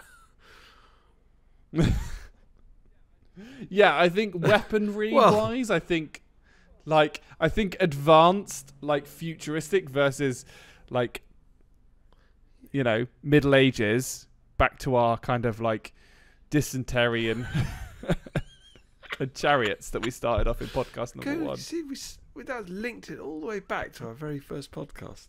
That's the best segues I could do. I think is a little bit unfair in terms of like talent and skills. But you can't separate. It's got to be Yoda. You can't separate really. Yoda from his lightsaber. So I then went the final one I think on that list. So I did Aragorn versus Luke, and I think again it's probably going to be Luke just purely due to weaponry. But the last one I've got is Frodo versus the Ewoks. 1-on-1? Even 1-on-1. Even 1-on-1. And if we change that to Samwise? It's still Ewoks, because you still reckon an Ewok? If you think of what the Ewoks have been through, they fought stormtroopers. They fought the Empire and won. Don't let their body hair and facial hair and their size and proportions fool you. They went for it. They properly went for it. They defeated the Empire. Yeah, fair enough. Yeah. Fair, yeah, no, I purely put it in because I wondered if 1-on-1 maybe Samwise would have it. I think what will happen is Samwise will go to grab one of the Ewoks, and the Ewoks will like slide under Samwise's feet and then just jump up onto his back and just get him around the neck and like, go to sleep, and it'll be game over. You will go to sleep. And think of the spear as well. They've got spears. That's true. Yeah, that's true. Samwise had a frying pan though. Bit of spear. Dum. Yeah, it's a good one. Question 5, perhaps a little bit more of an serious kind of battle ofs, although later on it might dissolve into childish humour later on, because I went and had a look at some of the person that we've got at the end. So we've got here Battle of the F1 drivers. Now I've put down kind of like the 3 main ones that people compare, because I'm just curious to see if A, you had an opinion, but also like who you thought. Yeah. So you're a massive. I know you're a massive F1 fan. I think you should go. I think you should go first, and then I'll throw in my 2 pennies worth. So the first one is Hamilton Schumacher. I'm biased. I'm British. I think Hamilton has it. He's got more wins, higher win percentage, and he did it without cheating. Ooh, cold-blooded. Schumacher did have that 1 year where he won it by, driving it, or he tried it against Eddie Irvine. No, not Eddie Irvine. Gilles Villeneuve and Damon Hill, and one of them he succeeded and one he didn't. So, for me, and for all the work that he does now, I'm a big Hamilton fan. So I prefer Hamilton as a personality and as a driver. However, I think Schumacher was a trailblazer. I think Schumacher achieved something way beyond even what Ayrton Senna could do. Ooh, wow. Yeah. There's always that discussion point, isn't there? And I watched the Schumacher documentary, and they basically said that or Martin Brundle says it, he says when Schumacher turned up, because they were all, they just turned up and raced, whereas Schumacher turned up and he was fit. Well, so then he could drive the cars harder than they could. But Ayrton Senna did that. He pioneered that. He was the first driver to really take it seriously, and for him it was a profession, and he put his all into it, turned it into science. We'll come on to that in a second, but I think Schumacher, he was a machine. The guy's incredible as a driver. Yeah, he was. Because he was I think the reason why I choose Schumacher is because of the he was just operating at such a different level. You're right about the attempts, pushing the boundaries in terms of trying to win, and some of the stuff that he did. Okay, put that to one side. He was head and shoulders above the others. Yeah. Whereas Hamilton is, you've got very, very good drivers, and Hamilton just happens to be that little bit better, and he is amazing. But I don't think the gap is as big. Yeah, you look at like people like Verstappen and Charles Leclerc and even Lando Norris, George Russell. Those people, they're not that far behind Hamilton. Yeah. There is every now and then some Hamilton magic, and like Brazil last year, 2021, there was some Hamilton magic on that. That is when a driver goes out, going from P20 to P5 in 18 laps, and then going from P10 to first in 72 laps is just around a track that's not particularly easy, and there's other levels, and there's other levels. We'll go to the third one. I've spelled his name wrong, which I'm really annoyed about. I've just realised, because you've already mentioned it. But Ayrton Senna and Prost, I suppose, is the next kind of generation down. If you kind of think about it. So both drivers, I loved both drivers. But I have to choose Senna. He was just and his death was magical, absolute tragedy. Any death in is a tragedy, and any death in any sport is a tragedy. But there was something that about I just felt that Ayrton Senna had so much more to give. And yes, yeah, I mean, that was a proper gut punch when he died. And what a way to go as well. I think, you just think so needless. Yeah, Imola, which is where they are this weekend. 93. Yeah, I think so. Yeah, let me just check trusty Google.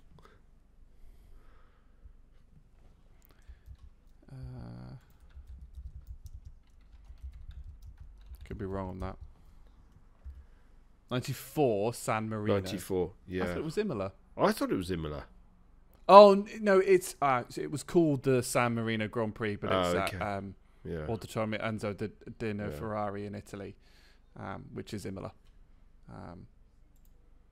It's in Imola, which is where they currently are at the moment.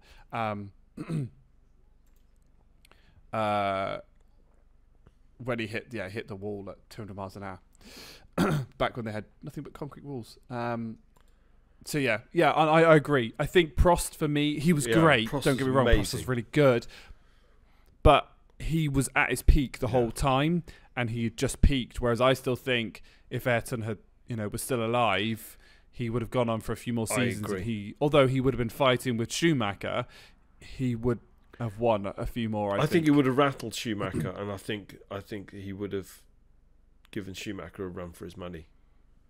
Yeah. Yeah, absolutely. And then we go kind of to the original ones. So I've got Fangio, who won 4. I want to say 4. I think he was the first 4, or was he the 2? Can't remember.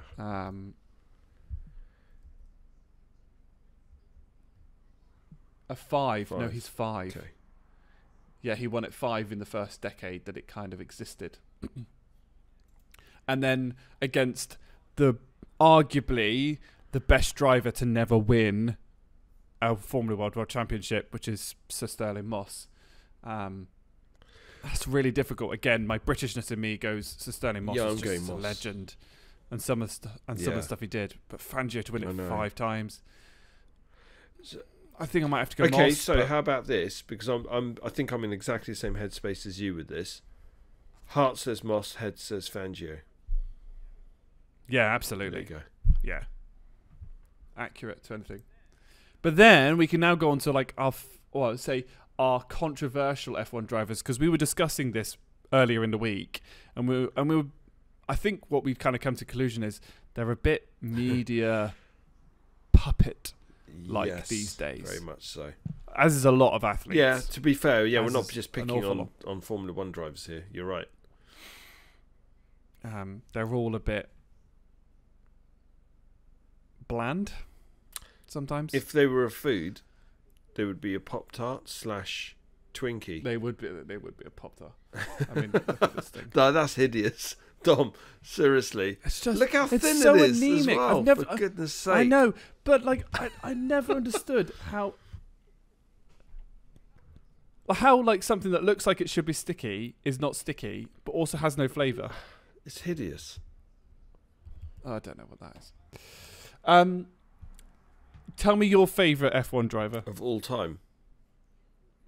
So I absolutely love this guy as a personality, and I love the fact that he was a rogue, and he was WYSIWYG. What you see is what you get. Eddie Irvine. Yeah. Eddie Irvine. Fast Eddie. Yeah. He was the one that was like, he was always second fiddle to people, always, wasn't he, for a lot of his career. Always, which made his blood boil. He was just a rebel. I think he was a rough diamond.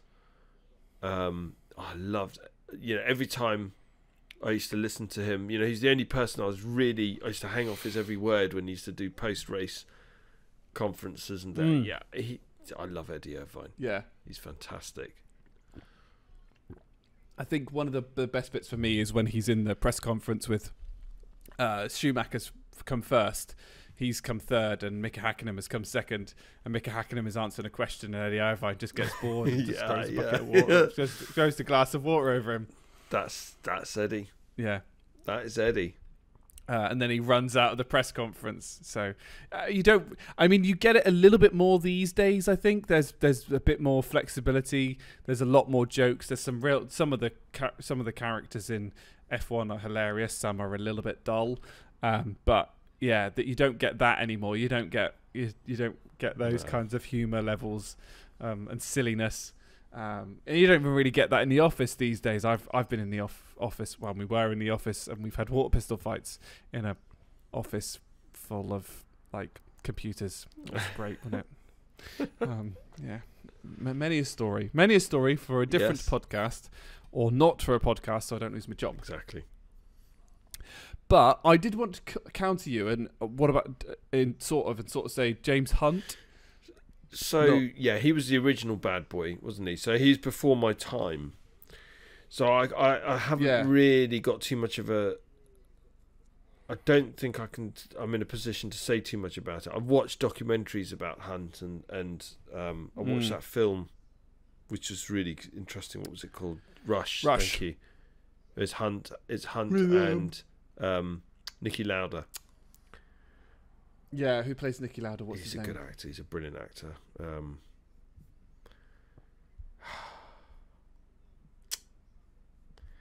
Oh God, I can't think of his name. But he plays. He's in the Avengers. Is in the Avengers as well. Yeah, he's a really good actor.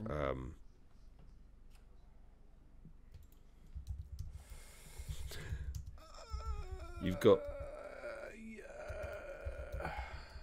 Oh, here we go. Daniel Bruhl. That's it, Daniel Bruhl. Yeah. Yeah, Bruhl. And who plays James Hunt? That's Chris Hemsworth. Well, there are about 50 Hemsworth brothers, aren't there? I can never tell which one's which. That's true. That is very true. Wow, I've just looked at the cast. That is a properly stacked cast. There's no messing around. Natalie Dormer, Olivia Wilde. Wow. That's a properly stacked cast. That's got one of my favourite scenes in it when Niki Lauda drives the Ferrari up to the Ferrari mechanic, and he's like, "What the fuck is this? It's a shitbox. No. You can't say that. It's a Ferrari. It's a piece of shit." Yeah, one of the best. But we also, because I also then wrote down like perhaps like two of the modern day like breakouts. So you've got Nick Kyrgios, who's like the tennis player, who's a bit more outlandish. Although I find sometimes it's just a bit rude. So it's probably a bit too far on the scale. I had to read up about him because I don't really know who. I didn't know who he was really until you mentioned him. So I read up about and I think some of the stuff that he's done. Yeah, you just think, oh come on, I think he's crossed the line. Yeah, for his on-court banter. You know you've crossed the line when John McEnroe says, "Yeah, you know what, you've crossed the line." Yeah.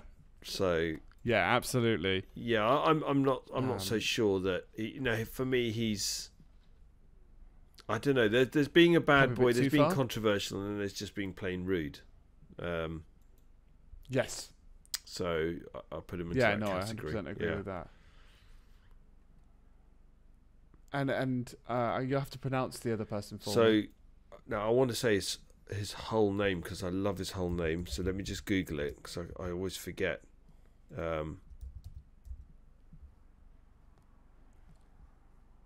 Right. So there are four. He's got four names, but anyway, I'll say the three that they always use. So it's Miguel. And I'm probably going to get this horribly wrong. Miguel Angel Jimenez. The golfer. Spanish golfer. Miguel Jimenez. Yeah, that's about right, because it's not. Miguel Angel. I think it's Angel. Yeah. And I don't even know if you pronounce the G. Oh, here we go, yes. Oh, yes. He's... Yamel and he's a Rodriguez as well. Rodriguez, because obviously in Spain Rodriguez, you have two names. Miguel Angel Jimenez Rodriguez. I mean, what a cool name. Flipping egg. Yeah. It's not like my crappy name. Do you know what? I'm going to get my name changed by deed poll to... So what's your name, Miguel? Jimenez. What, as in the golfer? As in the golfer. Yeah. As What in a the golfer. legend. Is he more outlandish? So I love this guy because he drinks wine, smokes cigars, and he has the maddest stretching routine you've ever seen. I've never seen anything like it. It's like something from The Exorcist. You think, oh, he's doing a stretching routine, but any minute now his head's going to just like spin and he's going to vomit pea soup. What? But he is a legend. That's the one way of describing it. But just the fact that he speaks his mind, he doesn't care. You know, he was in some press conference, something. He pointed down to his crotch and he said, "Yeah, no, down there, I'm 58 years old, but down there I'm still 21." I think he's married like 50 times. I'm not. By the way, saying that that's a good thing. I'm just saying that this guy just doesn't care. He just doesn't care. He doesn't. Yeah, he couldn't care less if he tried. About his public image. Yeah. Yeah, I love it, and you know, he's very open about it as well. He just says, "Yeah, I like wine. I will drink wine. I smoke cigars. I don't care what it does for my image." So basically, what he's saying is, I don't care what my sponsors think. This is me. Take me as I am, and go there. Yeah, yeah, and I think that would be there are some athletes that I think take themselves too seriously. Yeah, and he doesn't. You know, so he's that character. And the thing is, though, he's one of those larger than life characters, and he's got such a personality that, you know, you mention this guy, and you Google him, and you go, oh God, yeah, okay, I see what's going on here. And who compares to him in terms of personality?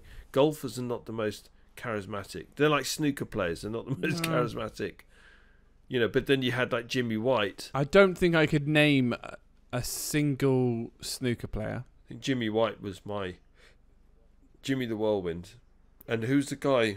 Is it O'Sullivan? Is the one that's won it the most? Yeah. Ridiculous like that, isn't he? But they're very serious characters. But there was another guy. What's his name? I've forgotten his name. He's a bit of a drinker. And he was a bit of a rebel. I mean, it's like I always find snooker's a bit like darts. You're not really good at the game unless you do drink. Well, yeah, I know it's like going to the pub and playing pool, and the more pints you have, the more accurate you are. It doesn't quite work like that. It's just a fact of life. It's a fact of so life. Everyone turns up to snooker. Yeah, all the best snooker players, all the world champions, have just basically been about 15 times over the limit. They're pissed. That's the secret. That's the only way I can play pool or snooker. I'm great after I've had about 3 shots. Bring it on. Take everyone on. I'll use the pool girl as well. Come on, if you think you're hard enough. You want some? You want some. Question 6. Battle of the Blood and Cornetto Trilogy. So we've got to decide which one is the best. I don't know how to do this. This is going to be so hard. If I've got something... Let me use this like this Pop-Tart and bash it against my head, because that's going to be more less painful to try and... Okay, well, let's go through them one by one. Let's go through it methodically. That's what we're going to have to do. It's not going to be easy. I mean, so Shaun of the Dead is like the original. It's probably the least quotable. Yes, I agree. From memory. It's a very good film. It's very funny. And although I don't like the ending that much of it. Yeah, I struggled with the ending of that. I struggled with the ending of... So spoiler, we'll go into the end. So obviously his best mate turns into a zombie, basically. But he keeps him around.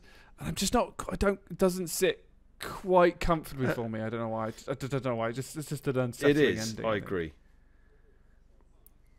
But the film gave us the quiz location name that we have for the last 100 quizzes. Have we reached 101 yet? No, not 101 yet, no.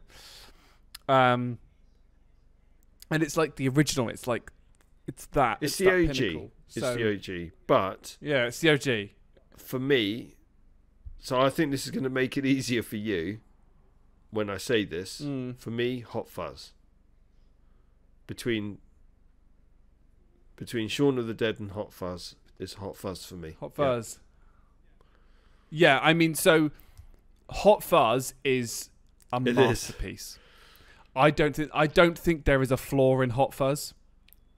Other than the bit where he gets the model village through the bottom of his chin makes me nearly makes me, as you refer to it, Ralph.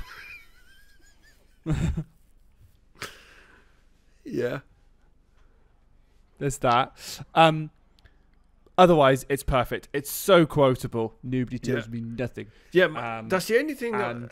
It's all right, Andy. It's just bolognese. Because we just sat through 2 hours of so-called acting, and that kiss was the only thing that was fucking legitimate. Jog on. Just the greater good. It's the most perfect quotable film. There's no film that's more quotable than that. Marks? Yeah, there are no skid marks. It is. So my only, and I agree with you, the only thing I struggled with. So it's funny how we're both exactly the same on this. Shaun of the Dead, I didn't like the ending because that was unsettling, like right at the very end. Yeah, it's just. And yeah, I find. I think the level of gore in Hot Fuzz is a bit OTT. Just a little bit OTT, I think. I think they took it just a step too far. What was it? E-Mine. But everything else is, you can't fault it. E-Mine. Can't. It's brilliant. Yeah, when Tim Messenger gets the top of the thing. Yeah. Yeah, that does me in as well. So then you've got Shaun of the Dead versus The World's End. Now, I think based upon what we said, it's been a very long time since I've watched The World's End. That's very quotable as well. Yeah, I haven't watched it enough to pick up as many of the quotes. I'd like to watch it more to pick up the quotes. I do love The World's End as well. I think between those two, I think The World's End has got to have World's End. Just. Yeah. And I'd like to go to the World's End pub. What is it that you're going to do? The Golden Mile or something like that? The Golden Mile. Yeah. It's the I've got it on my phone because I'm going to have to say all the names of the pubs because I love it. Yeah. But in fact, I was actually planning a Golden Mile because there are enough pubs where I live to be able to do our own version of the Golden Mile. Yeah. Oh, okay. Oh, what? In whatchamacallit, yeah. So, here we go. You've got the First Post, the Old Familiar, the Famous Cock, the Cross Hands, the Good Companions, the Trusty Servant, the Two-Headed Dog, the Mermaid, the Beehive, the King's Head, the Hole in the Wall, and finally the World's End. We, as British, as people who are British, we and half do give a pub a good name, don't we? Yeah, the Cock. By the way, I was reading up about this. Apparently, there is a significance to each of those pub names in relation to that the storyline. Yeah, and somebody's gone to the trouble of explaining it. Yeah, which is there's a whole Wikipedia. Oh, I can't spell. Oh, was that film? Yeah, that's what got me. I didn't realise it was that old. Wow, I did not. No, not just wow, Dom. Wow. Oh, Hot Fuzz. When did Hot Fuzz come out? When do you reckon? I think that was 2009. 07. Okay.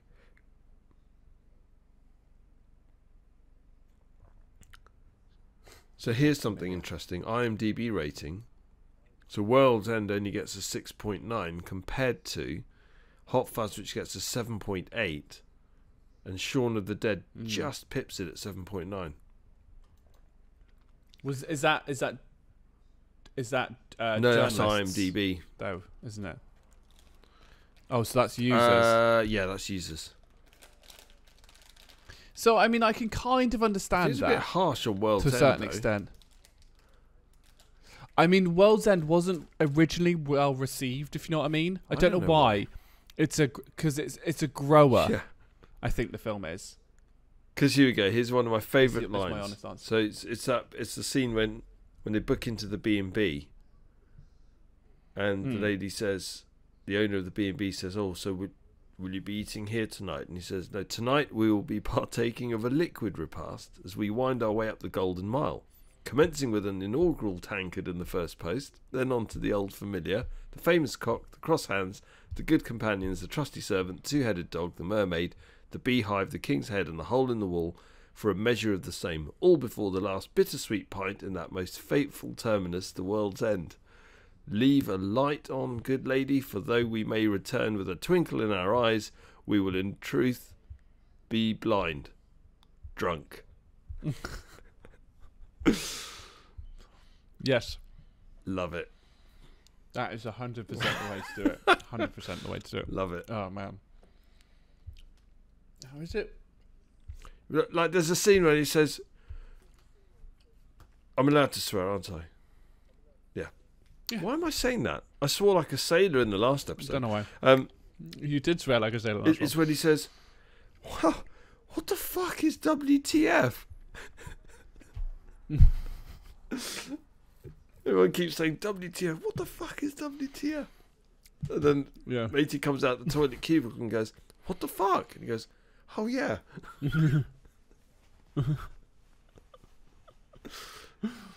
Yeah, and I mean, I think for me, so Hot Fuzz does it for, I think so if I'm going to go in order, Hot Fuzz, The World's End, Shaun of the Dead for me, purely because Hot Fuzz just, so Hot Fuzz is a film that you can watch sober or drunk, and it's great. And I know because I've done this. So I got home back to my flat with a kebab from a night out, back when I used to be able to do it. Can't do that anymore. And I sat down and I just turned on the television, right? Back when I had a television. So this is when I was sharing a flat with somebody. And it's on that Film 4 channel, and it literally was a scene where he's walking down the police station. Yeah. Constable Nicholas Angel, and it's just about kicking to that. And I was like, I know it's like 1 o'clock in the morning, but what I'll do is I will go and get another drink, and I'm going to sit down and watch this. And what's even better is because it was on Film 4, there was adverts every 15 minutes, so you could, whatever you wanted to do. But they didn't cut any of it. It just kind of was like just adverts placed in the middle of the film. And I got to the end of it and was like, that was good. I really enjoyed that. I'm going to bed now. Yeah. Hot so Fuzz good. It just keeps giving. And I think for me, The World's End keeps giving. So Shaun of the Dead, I haven't seen for donkey's years. And I don't think I'll watch it again in a hurry. Yeah. But World's End, I watched about 3 times in a row because I loved it. Absolutely loved it. I'd forgotten how good that film is. And Hot Fuzz is just... Yeah. Yeah, it's amazing. Yeah. I mean, you just can't go wrong with it. It's like, that's Vicky's brother's auntie's brother's boy. Why didn't you say that earlier? Couldn't see his face. Love it. Oh, Love it. so good. Right. Question 7, Battle of the Fruit and the Veg. I mean, this is going to be interesting. I've put one in again selfishly to tell a joke. And I'll wait till we get to that one to do. So I think we can whiz through these. Yeah. Pineapple versus butternut squash. Because what Pineapple. the hell? It's got armor plating and funny hair. Have you ever leant over a pineapple accidentally at like a supermarket to pick something else up and stabbed by one of their leaves? Basically giving myself a tracheotomy. Yeah. I was gonna say you can have a child's eye out. And the rest. A full Hot Fuzz, a pineapple through the neck. You could right through the chin. Yeah. Yeah, right up through the chin. Watermelon versus pumpkin. Watermelon. Oh, I'm trying to think of I don't pumpkin. know. Yeah, I don't know, Dom. I would have gone with. I think pumpkin's more robust. I mean, if you threw one at me, I'm not gonna lie. Both would probably go. If somebody said to you, "I'm going to drop a watermelon on your head from a height of 10 meters, and I'm going to drop a pumpkin on your head from a height of 10 meters," which one would you choose? And I think this will settle it. Oh, probably the watermelon. I think the watermelon. Actually, yeah. So I think the pumpkin has it. Yeah, because I know a watermelon would split, whereas a pumpkin's quite hard on the outside. So it's going to be like hitting like a rock. Yeah. That would be like a Hot Fuzz moment as well. Yes. Like by Wells Cathedral. Yeah, especially if you get the stalk. Yeah. Right through the brain. Just what we need. Tomatoes versus grapes. And these are tomatoes. You wrote these, and these not are me. I'm talking, when I say tomatoes, I'm talking cherry tomatoes on the vine versus grapes. Yeah. I think Tomatoes. tomatoes. Tomatoes is acidic. Whereas grapes are... Yeah, grapes are. Can I tell my joke for the next one? Onions are the only only fruit and veg that make you cry. And so I threw a coconut in his face. It's proven wrong.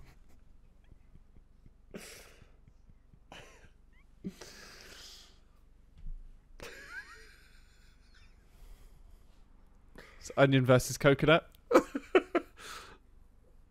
I think coconut. We've ridden the breadth and depth of the land. No, you haven't. You've got two halves of a coconut and you're banging them together.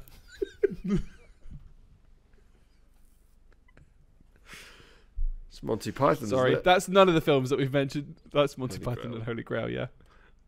We're very weary. Where'd you find the coconuts? Where'd you get the coconuts? We found them. You found them. I think coconut. Coconut would win on that one. And then peas versus beans. Peas. Peas. Put them in a Yeah. shooter. Cover them in ketchup. Yeah. Easy peas.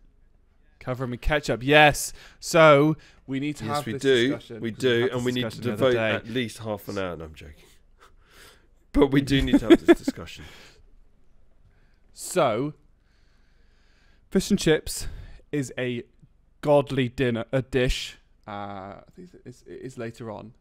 But the best way to eat.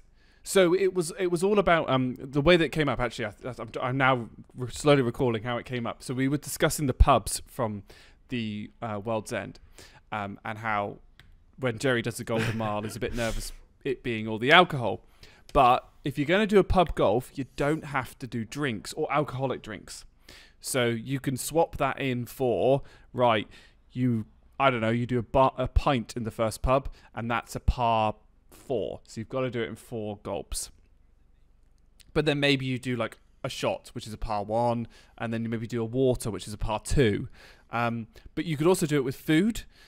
So we were discussing hot dogs, and it's a par, let's say par 6 to do a whole hot dog. But then you can think tactically, if you just eat the sausage, you could probably do the sausage in maybe 2, and then maybe you could do the bun in like maybe 3. That makes it only 5. So you're well under par then. And then we were discussing peas, about scooping up peas with a fork. And if you could do like a bowl of peas and you've got a par, let's say 6. But obviously that means you've got to get enough peas on your fork to be able to eat it, because otherwise you could end up being individual peas. And it could, you could be at like 27 over par. And Jerry is the first person I've ever found that also puts tomato ketchup just on their peas. And you've got to drown it. I'm not talking about just a little drizzle. Yeah. You properly go for it. Yeah, it's like kind of like Yes. a mini soup. Yeah. Tomato soup with peas. Yeah. Yeah. Yeah. Tomato vinegar. Tomato soup. vinegars. Yeah, It's 'cause that's vinegary what tomato soup with peas. Love it. Oh. Yeah. Yeah. Which means that if you have fish and chips, so the best fish and chips platter is obviously chips with salt, vinegar, nice bit of battered cod, tartar sauce Yes. for the cod, and then garden peas tomato ketchup, but the tomato ketchup only goes on the garlic exactly. cheese. And there's nothing wrong with having both. So I know people are going to be listening to No. this saying, "Oh, for goodness sake!" But no, there's nothing wrong with you. Yes. You have your tartar sauce with the fish, absolutely, and then finish that mouthful. You spike a chip, and you just run it through your sea of ketchup and peas. Oh, Absolutely. suits you, sir. Best thing ever. And I will not hear a bad word said about tomato ketchup on peas. I will come for you. You'll Get me mop. I'll get me mop. You'll get Will Smith on them. Yeah. Yeah. There'll be a Will Smith happening. Yeah. Absolutely. Cool. So, yeah. Peas. Absolutely. Question 8. Battle of the Mythical Creatures. Kind of a bit of a filler one for us, I think, here. Just because we were like, whatever. Again, whiz through these. I think Vampire versus werewolf. Vampire. Godzilla versus the Kraken.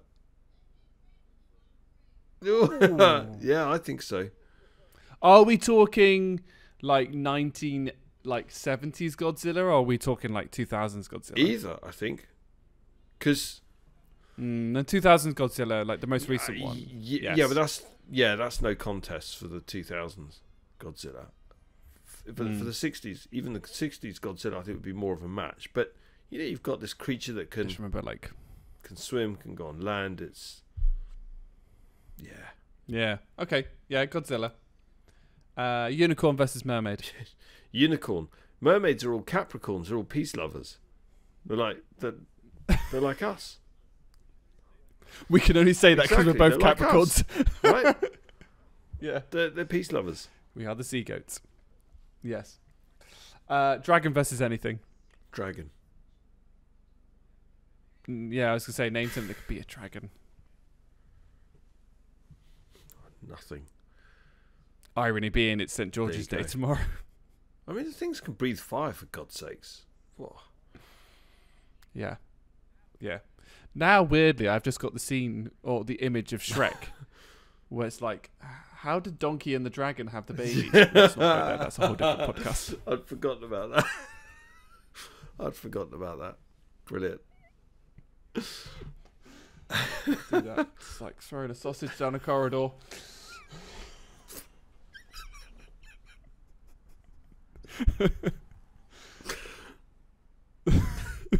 It's gone. Have I gone too far? No. My mother's not. I gonna know. be I'm just gonna. What I'm gonna do now, because this is a video podcast, I'm just gonna hide. I can't do that because I've got a pop filter. I've got the same pop filter. Oh dear. Question 9, and this is where the tomato ketchup thing. Battle of the pub grub. Yes. Now. Yeah. Oh, yeah. some of Exactly. these. Dom. When I saw this, I was like, "This is the best one ever." I was like, "Jerry, you are a genius." So I'm not agreeing that I'm a genius. I battered just thought. I just wanted to make it difficult. I deliberately wanted to. It's so marginal as you go down that list. It's gonna be similar to like the trilogies where they're not. It's not like one's really good and one's really bad. It's like this one's just a little bit better. Yeah. So beer battered cod versus scampi and chips. What would you go for? I mean, if the beer battered cod come with chips, I think. Yes, well. yeah. Beer bat. If Sorry, yeah, they would come with chips. So it's effectively cod versus scampi.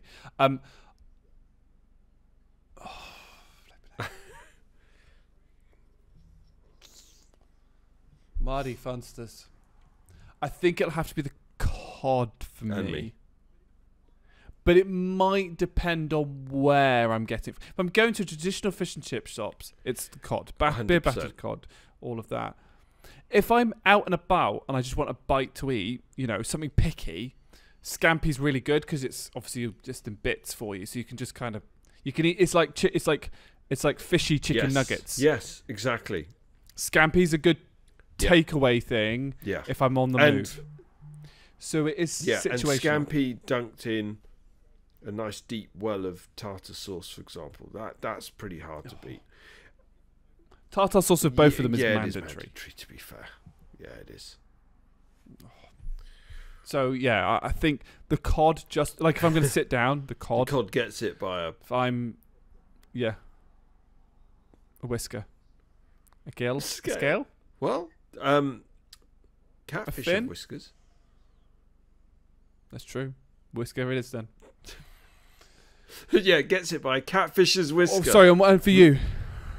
Yeah. What for you? Yeah, exactly the same. Yeah, absolutely. Agree with all of that. Sticky toffee pudding versus apple and crumble with custard. Oh. And by the way, sorry, because I haven't been very clear. So you can have sticky toffee pudding with custard or apple crumble and custard. So I've just kind of added that bit, you know. Yeah, I'm happy to go first on this because I've thought a lot about this. For me, it'll have to be the crumble.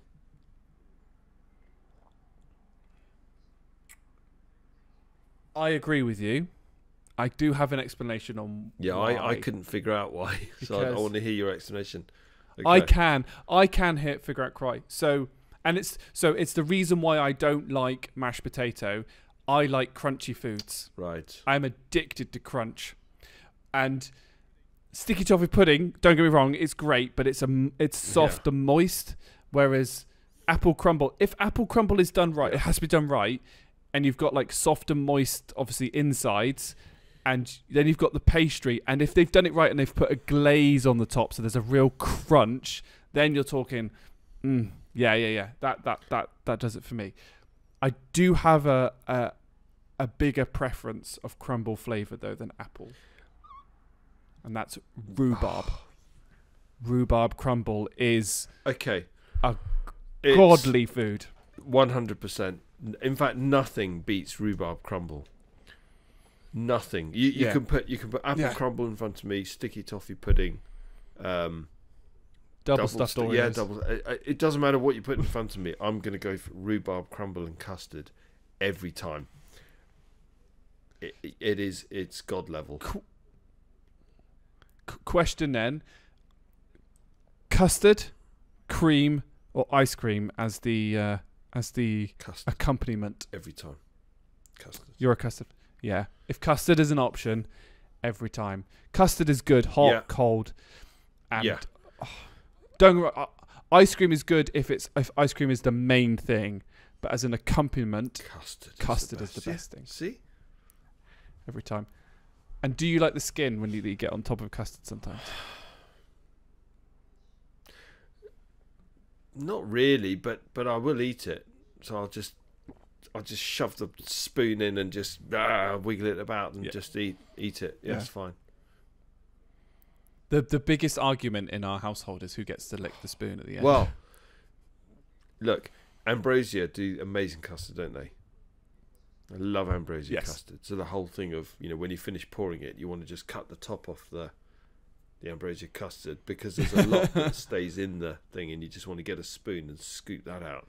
Just eat that on its own. Poo bear it. just poo bear it. Somebody pull me out. I'm stuck. Can you imagine? It's like the scene from Vicar of Dibley where she's got the chocolate fountain and she's like, it's a massive one. She's like, it's no good, I'm going in. Can you imagine filling that with custard? I'd love that. That was so good. That would be so good. Yeah. Right. Ribeye steak and chips versus a bacon burger. Ooh. I think that's going to have to be the steak for me as well. Yeah. For me. Don't get me wrong. There are times where I just think I want a big fat burger. Give me a big fat burger. But if I've got an option of steak, it has to be that. I suppose the question is now, how do you like the steak? Yeah. Wipe its arse, slap it on a plate. If it's still mooing, that's a benefit. It's got to virtually be uncontaminated by heat. Yep. I want it still chewing the grass seeds. Yeah. Rare, all the way. Last one. The last one is evil. It is evil. The last one is. It is evil. Actually, my answer to it surprised me. Okay. So Sunday roast versus full English breakfast. What I find interesting about those is there are bits of the traditional one that I don't like. Oh, okay. Like I don't like mushrooms and I don't like mashed potato. If you have mashed potato with your roast, you shouldn't. You should have roast potatoes. That's the kind of exclusive. Yeah, I wouldn't. But I don't like mash. So for me as well, I would never have to make the choice because they're separate meals. They are. For me. And the full English obviously hits the spot as a big breakfast. But I have had a full English for a dinner as well. And that's also surprisingly good. Yeah. I mean, if you have a roast dinner and it's got roast pork with all the crackling, roast potatoes, roast butternut squash, roast swede, roast parsnips, peas, gravy, round beans, carrots, all of the trimmings, proper roast, duck fat roasted Bread potatoes, sauce. all of that. Bread sauce. Yorkshire puddings, although Yorkshire puddings normally with beef. No, you Yorkshire can puddings. no. Yorkshire puddings with any roast. Yeah, yeah.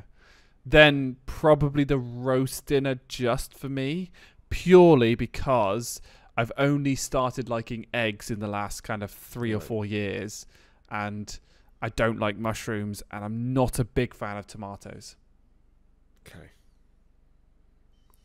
So I think it's the roast for me. So I thought that it was going to be the roast was going to be the obvious choice for me until I started Googling full English breakfast and seeing some of the images that came up of some really good full English breakfast, and I was thinking, so if I had to choose, so if somebody was to say to me, you've got the option of just one main meal, so you can have I'm talking like top end full English breakfast, or later on you can have a roast.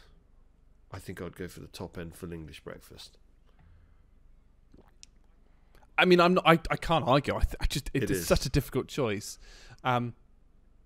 What's your preference for bread type and egg and the way you do your eggs? Egg fried eggs, Fried egg. side up.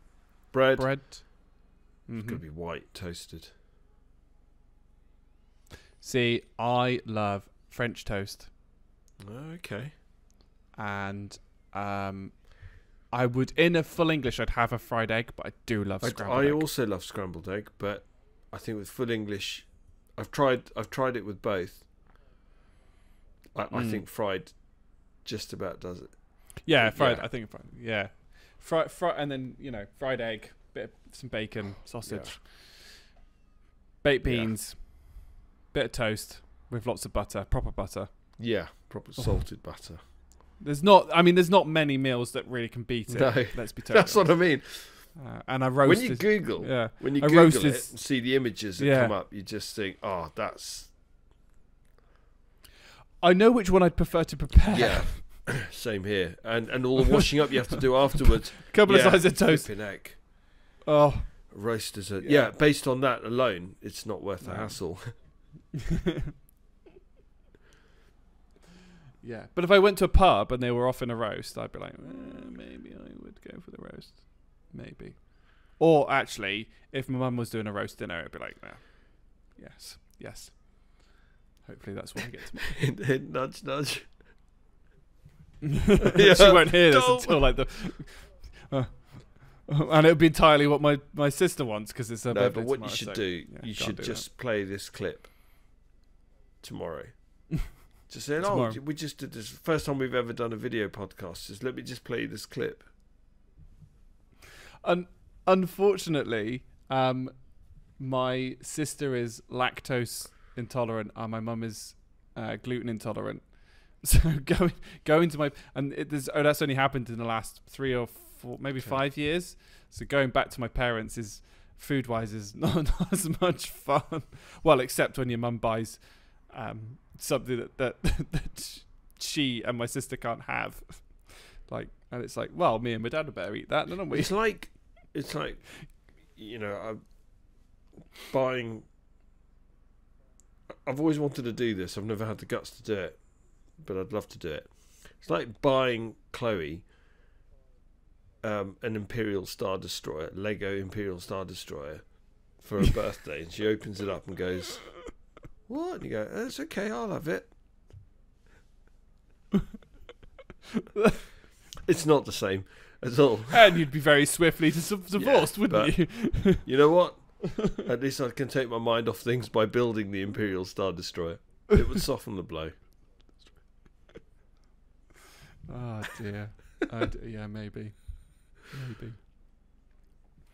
Right. Question 10. We're on to the final section of these, but I'm loving this. We have to do another one of these that coming up.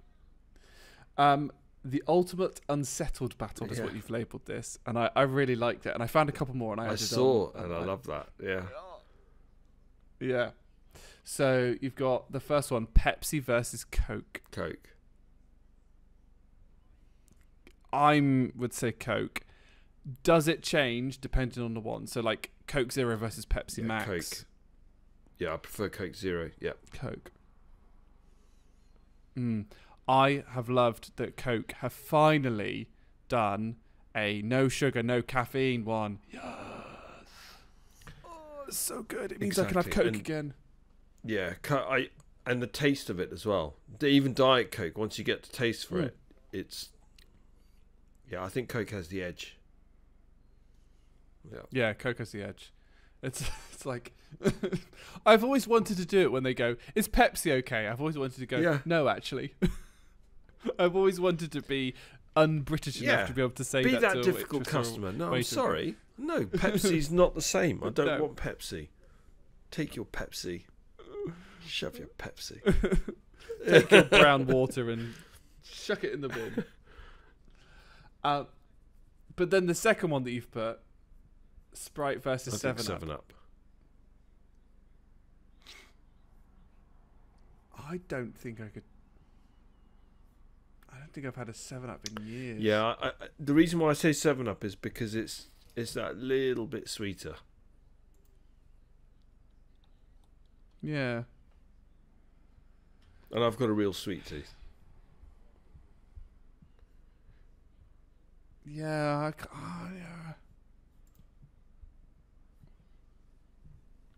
they're exactly the same. I'd have to go. I'd have to probably go Sprite, purely because it was made by the Coca-Cola company. Oh, I didn't know that. Yeah, it is. And yeah, so interesting. So 7-Up is owned by Dr. Pepper, which is PepsiCo, which is Pepsi. Right. So again, it's basically the same thing, but on the lemon and lime side instead of that. So, I'm probably gonna have to go. For me, it's the Sprite. Like if I saw it, I'd go for the Sprite. I think. I always remember 7-Up being too fizzy. It is pretty fizzy, yeah. It's very fizzy in comparison to anything else. So. I think I'd go for the Sprite. Interestingly, so if you were to go into a shop now and you're like, right, I want a cool can fizzy drink, what would you go for? Coke? So would you go for Pepsi, Coke, Sprite, 7-Up, or Fanta? Coke. Yeah. Coke would be your choice. And would you go for bottle or can? I prefer bottle. Definitely, every time. Yeah, if I go to a pub, I'll ask for a Coke, but I'll say, can I have Coke from a bottle? It's like, for God's sakes, don't give me Coke from that manky dispenser. That's just some weird syrupy concoction. I want proper Coke. Yeah. No, it's more like if you go to like the fridge that you go into like those like garden cafes. I kind of refer to them as. I'd would pick out a bottle of because Coke. there's something about the taste of the Coke from a bottle, which does taste a little better than from a can. Glass bottle versus plastic bottle? Glass every time. Oh, sorry, yeah, glass bottle every time. Okay, sorry. Yeah. That's a good point. That's a really good point. Sorry, because I had glass bottle in my head. So, glass bottle, is number 1. Can number 2. Plastic bottle number 3. Yeah. Yes. Yeah, I assumed that as much. I just suddenly went. Yeah. Page. No, that's a really good point. Yeah. Yes. Yeah. Okay. Yeah. So it would be Coke. I would probably go for the I do like a good Fanta. I think. Okay. Yeah, I do like a good Fanta. I like orange flavored things, which I know Laura's going to grimace because she hates orange. The next one I have never even considered, and I did a lot of thinking when we first looked through this, and I do have an answer, but it's interesting. So Duracell versus Energizer. Duracell versus Energizer. I take Duracell more seriously because you haven't got the whole bunny thing, and then the whole bunny thing conjures up all sorts of other stuff that really shouldn't be thinking about, and so for me Duracell is more of the serious. You need to get the job done. You need a battery. You want a battery that's going to really get the job done. It's Duracell. Yeah, if I go into a shop, I always pick up the Duracell batteries, and I prefer the and the look of them as well. You've got that lovely copper top. Yeah, but otherwise, I have no idea where I've picked that up from. That's complete environmental bias. Yeah. Well, exactly. Yeah. Absolutely not. So there you go. So you would reach for the Duracell. So would I. But there's no real logical. They're probably exactly the same. They're probably made in the same factory. Probably. But if I go into Asda, other supermarkets are probably available and sell their own batteries. But own brand Asda, Energizer, Duracell, it would be. Yeah, it's a Duracell brand first. It's a brand 100%. thing. It's your brand perception. In fact, what's the? Oh no, this is a Lon Life.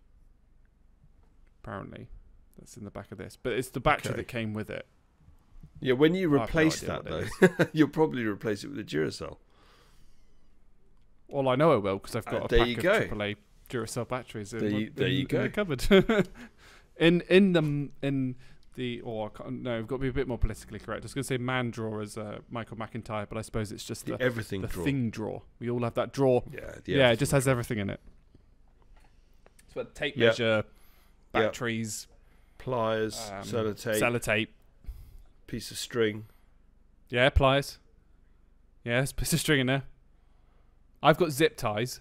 That's dodgy, but yeah. Doing the cabling, you need zip ties. Yeah, well, you have everything. Menus from the Chinese that you never look at. Indian takeaway, fish and chips. You already know. I want number 34. Yeah, like Michael McIntyre says, you have to spend 45 minutes looking through each menu, then choosing exactly the same thing that you've had every week for the last 14 years. That's important, but you have to go through that ritual. Yeah, everything drawer has everything in it, doesn't it? Nails, scissors, file, tweezers. Yeah. Tweezers in the bathroom for me. Oh well. Right, next one on here. We're going to get the proper fanboys riled up now. So we've got PlayStation versus Xbox and Sega versus Nintendo. I've kind of combined them together. It's a tough one. So it is. Okay, one of them is tough for me. The other one isn't. So Sega versus Nintendo. Nintendo, definitely. Yes. Because I love the Nintendo Wii. I agree with that. The Nintendo. Was it the Nintendo GameCube?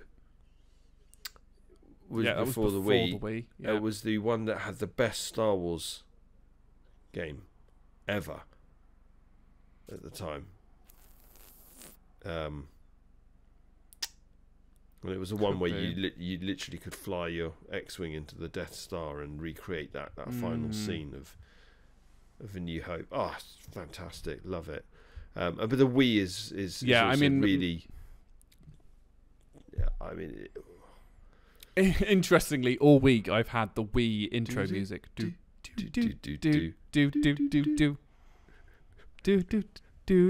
I've had that in my head all week, but that's gonna be for a topical conversation. I agree, and the Nintendo 64 being the first console that I had, with GoldenEye, Mario Kart, Banjo-Kazooie, Mario 64, Super Smash Bros. Ocarina of Time, which is hands down probably the greatest game ever known that's been ever made, and I still never have completed it despite having owned it since 1996. Nintendo outweighs Sega. I mean, Sega has Sonic, but I never really got into the Sonic games. No. Mega Man, it was a lot of like 2D side scrollers, which they made really hard, and I don't enjoy them. Whereas Banjo-Kazooie was just a masterpiece. So I need to do a playthrough of Banjo-Kazooie on my gaming channel, which you can find in the channel linked if you go to the YouTube of Distinct and Jovial. It's linked to me. Selfish plug. But the PlayStation versus the Xbox is a little bit more tougher. I'd love to hear your views on it first. Because I'm still undecided, by the way. So I didn't have a PlayStation 1. I'm going to take the PlayStation 1 out of it because the PlayStation 1 was a rival for the Nintendo 64. And the PlayStation 1 was really, really good. But it was just in a different league, I think. So then you kind of go PlayStation 2, Xbox. PlayStation 2 is the most epic console still got mine ever. Ours unfortunately died, so we probably still do have it, to be honest, but it's dead. And I'm just thinking, you've got it's all the Ratchet and Clank, Jack and Dexter, Gran Turismo 4, those types of video games that was my Grand early Theft teens. Auto Vice City. Yeah, I wasn't old enough for it, if you know what I mean. So then my next one was the Xbox 360, which I've also got. Rocky start on the Xbox 360 because I had the Ring of Death twice, the Red Ring of Death twice. Wow. So they fried themselves quite frequently, but I got Oblivion, Elder Scrolls Oblivion. 1,900 hours later, oh my God, Dom. Still playing it. I lost days and days and days to that, and it just holds a bit of nostalgia. And then you've also got Halo 3 and the number of hours I sunk into that. And then afterwards I did get an Xbox One, but I didn't really play it that much, and I couldn't afford a PlayStation 3, and I couldn't afford a PlayStation 4, and I never got like an Xbox One X. And now you're on like the PlayStation 5 and and the Xbox X, and now you've got the PlayStation 5 and the Xbox One X, and it's a bit like I've moved on, so I'm now PC, which means at times I get the best of both worlds. So for example, PC wise, I've got the newest Halo Infinite, I've got the latest Forza, which is kind of the rival. Gran Turismo, yes, is PlayStation exclusive, but they've just put God of War on the PC as well, so it's really difficult in terms of like which one I prefer. If I was going to buy one now, I would buy a PlayStation. I'm trying to buy a PlayStation 5 because everything on Xbox I can play on the PC. Right. So I'm probably leaning towards specifically PlayStation over Xbox. If you didn't have your PC? If I didn't have my PC, I don't know. I genuinely don't know because it's so neck and neck, isn't it? I've looked into both. It probably still. It'd probably still be PlayStation, and the reason why is because there aren't that many exclusives that I play. Now, I would go for Xbox, but for one reason only: Microsoft Flight Simulator. Yeah. Okay. Yeah. Yes. Yeah, Now that's I can understand that one. that's the only reason. I Definitely. looked at everything else, and it's real neck and neck between those two. Yeah. Yeah. That's a Yeah. hard one, I think. And having looked at like loads of other things around it, it's just so tough. Can't bloody get hold of any of them And then anyway. the final one. It's No. sold out. PS5's been sold out for about 18 months. As long as that, really? Insane. Bloody hell! It's something ridiculous. It's ridiculous how long it's just not been. There. The final one that I've put down, which I think is one of the first things we addressed, Android versus iPhone. This is easy for me, to the point that even my daughter's fully on board with it. Android all the way. Android all the Samsung, way. specifically Whereas Samsung. I'm iPhone all the way. And yes, I arrange my apps by colour. I wasn't going to make a comment on that. No, Yeah. Okay. All my friends know already. Yeah. Nice. There you go. Nice. It's just that's the way I am. Yes. Whereas I'm an iPhone, and I do love my Mac that work has very graciously provided for me. Fair enough. But I also do like my Windows PC that I've got as well. So I do prefer my iPhone to Android. I think I have to admit. I have an issue with anything where they push you towards proprietary, and that's why I struggle with Apple. Oh yeah, I had to buy a new cable because my new car's got USB-Cs. Right. So I had to buy a new cable, which is USB-C Right. to iPhone. And how much do you think for a cable? I was thinking maybe a tenner, Yeah, I'm not 25 surprised. quid. And if you get like some fake one, it charges at half the speed and things like that. I was like, you've got to get a proper one, haven't you? Yeah, it's Yeah, It's a 25 shock. quid for a cable. 25 quid for a cable of Yeah. this sort of long. it's ridiculous. So, yes. No, I can understand why. I'm not like, oh my God, it has to be iPhone or I'm going to die. But because I've spent so long with iPhones, I've bought loads of apps. It would just be a pain to switch over. And I don't have anything really locked to Apple. I don't use their iCloud service. I don't use, I don't use their calendar service. I use things like Google, Todoist, things like that switches over. So much easier. Cool. Wow. So we've done all the battles off. We've done all the battles off. Wow. I think we're both beginning to flag. We've been recording for quite a while. I don't know how long 2.5 we've been hours. recording for. It's just flown by. Here we does go. it not 2 let it- hours, 27 minutes and 59 seconds. Yeah. So we've been going for quite a while. I do want to do the improving our health bit. So this is going to actually probably click over to be one of our longest podcasts. So thank you so much for watching and listening. First, isn't it? For those that managed to watch. The previous health choice, I don't think I want to really talk too much in depth because I think it defeats the object. I agree.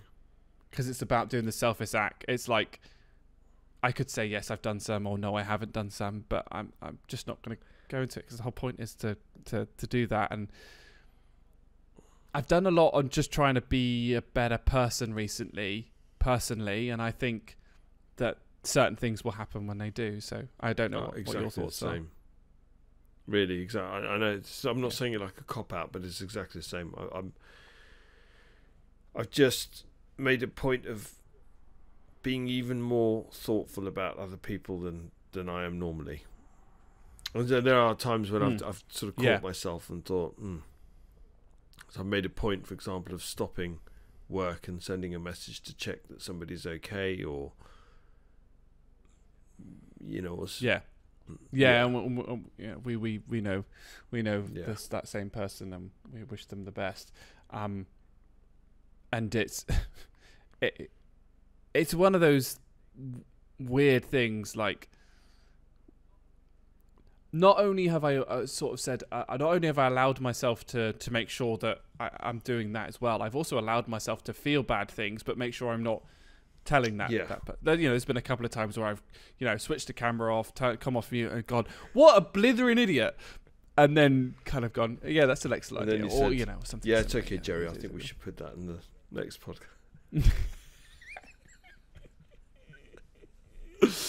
Yeah, all right then, Jerry. We'll do that in the battle of. No, yeah, I love no, I know. I'm you joking. know that's I'm not joking. true. Don't do me dirty No, I'm like joking. this. So I think we're just gonna keep those to ourselves, and just, again, as always, we always encourage people to do a little bit. If the world was a nicer place, it'd be so much easier. But the next health choice, is something I've already started, and I think it'll be an interesting thing if you're willing, Jerry, to do that. So there is a link on there. Yeah. There is an Android application. I don't know if you've ever seen it. I've got before. it. I've actually You've got Duolingo. Yeah. You've got Duolingo. What languages do you do on French. there? And do you do it French? Oh, I suppose because you've got line reports there. Yes. France. Yes. Yeah. Parlez-vous français? So we will have to trade. We'll have to offline. We'll have to give our usernames to each other, so we can add each other as friends. But what I've set myself a challenge. I'm not doing it all the time. So I'm currently doing German on my Duolingo. I'm going over to Germany to visit a friend, good old Samwise, and it's just nice to just be able to have a little bit. I should really be doing Spanish for when I go to Spain, but I can't learn all the European languages. But what I'm doing a challenge, so 4 days a week I'm doing German, and then 3 days a week I am doing Ukrainian. And that is a small little challenge that I have set myself. It is really hard, but it's just been the challenge that I've kind of set myself. So up to you whether you want to add it on and see if you can do that one every now and then. I think I'll give it a go. Yeah, it's tough. Yeah, I bet. I gave it the large years ago when I did when I started Aikido, and I thought, I'll learn Japanese. Yeah, no chance. That was impossible for me. Yeah, and I mean, I spoke a little bit of Korean when we were talking about Swanee did come back to me about what that was. He did message me about what it was, so I'm just going to bring it up for Messenger. I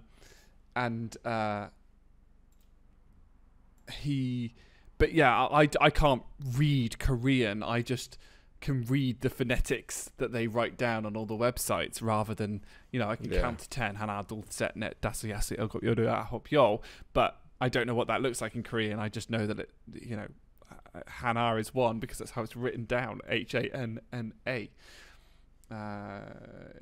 So I was right. It's in English. It was, which is this motion. It's a double finger thrust. It's not strike. Double finger thrust, which is a double being do, so do, finger being songarat, and a thrust being tolgi. So do songarat tolgi.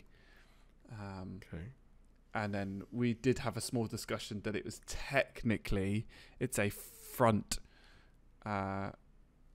thrust rather than a side or anything like that. So you could add that. But similarly, I don't know the Korean. I don't know what it looks like in Korean. So so I've been doing a little bit of Ukrainian. I can even bring some of it up. In fact, Duolingo has just sent me a notification to tell me I have full hearts again because I failed at it so badly. So for those that are on there, you can see I'm on like Unit 1. Oh yeah. Which is just the letters. And then if I start it, it's a bit like that. It's very, very difficult. This is the bit that I find difficult. So obviously I don't know the pronunciation.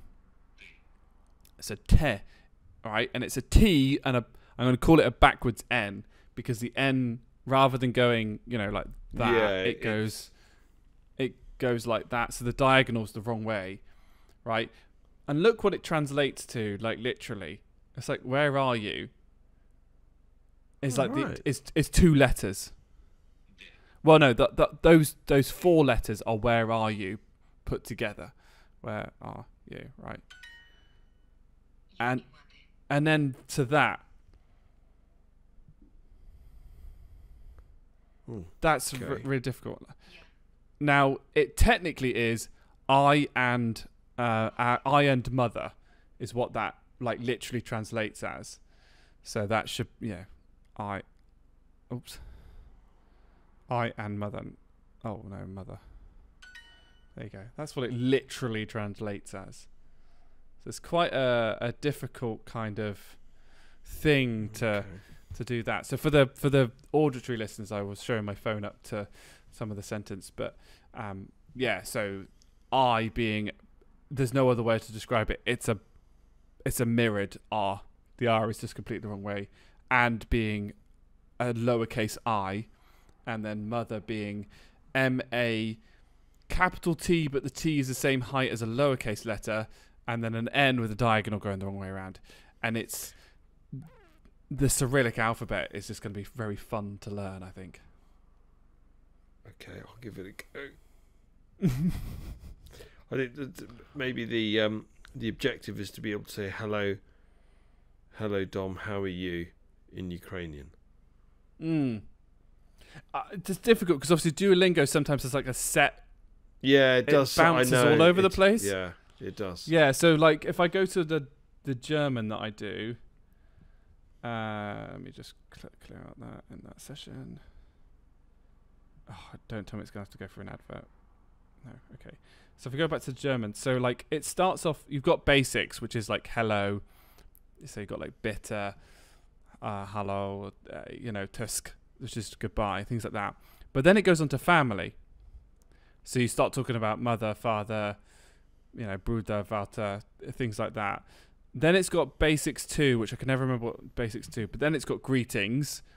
And I think I've done greetings, but that's things like how are you, as expected. And then it jumps to restaurants, places, jobs, hobbies, directions. And that's the first unit. Yeah, it's the same in French as well. Yeah. It does. It bounces around a little bit, I find. And the themes, the hardest bit I always find is because it doesn't directly teach you grammar. What I find is that I can do a literal translation in my head, but I'm never going to be able to go, right, I need you to write grammatically correct. Yeah, is the sentence grammatically correct, or Yeah, and you never really get taught, like, why is it like D, and why is it der, and why is it des, and French was another one that just, it's another one. It's like, when is it feminine, when is it masculine, when do you put an S on the end, when do you pronounce the S? It doesn't quite teach you that, but this is enough to perhaps hopefully learn the letters. Fair enough. So I'm looking forward to it. So that's our challenge for this month. Just to add that language, and we should probably offline, and maybe we'll put it online as well if anyone wants to add us. I'm happy to put my username if anyone wants to add me as a friend and see how useless I am at learning languages. You're not as bad as I am at languages, trust me. No, I'm terrible. I can barely speak English. And I host a podcast. Well, that's not that. You can speak Australian, English, Canadian, American. I can't speak American. Yeah, you can. Trash can, elevator. They have to be descriptive. Sidewalk. It's on the side. Exactly. They need to be told where to walk. Aluminum. There you go. It's American. They're not glasses. They're eyeglasses. Yeah.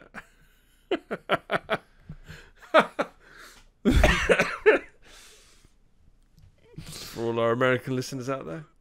Indeed. I think we're at the end, Jerry. I think I we wrapped are. it on a little bit at the end. This is good. Look at that. 2 hours, 39 minutes, 14 seconds.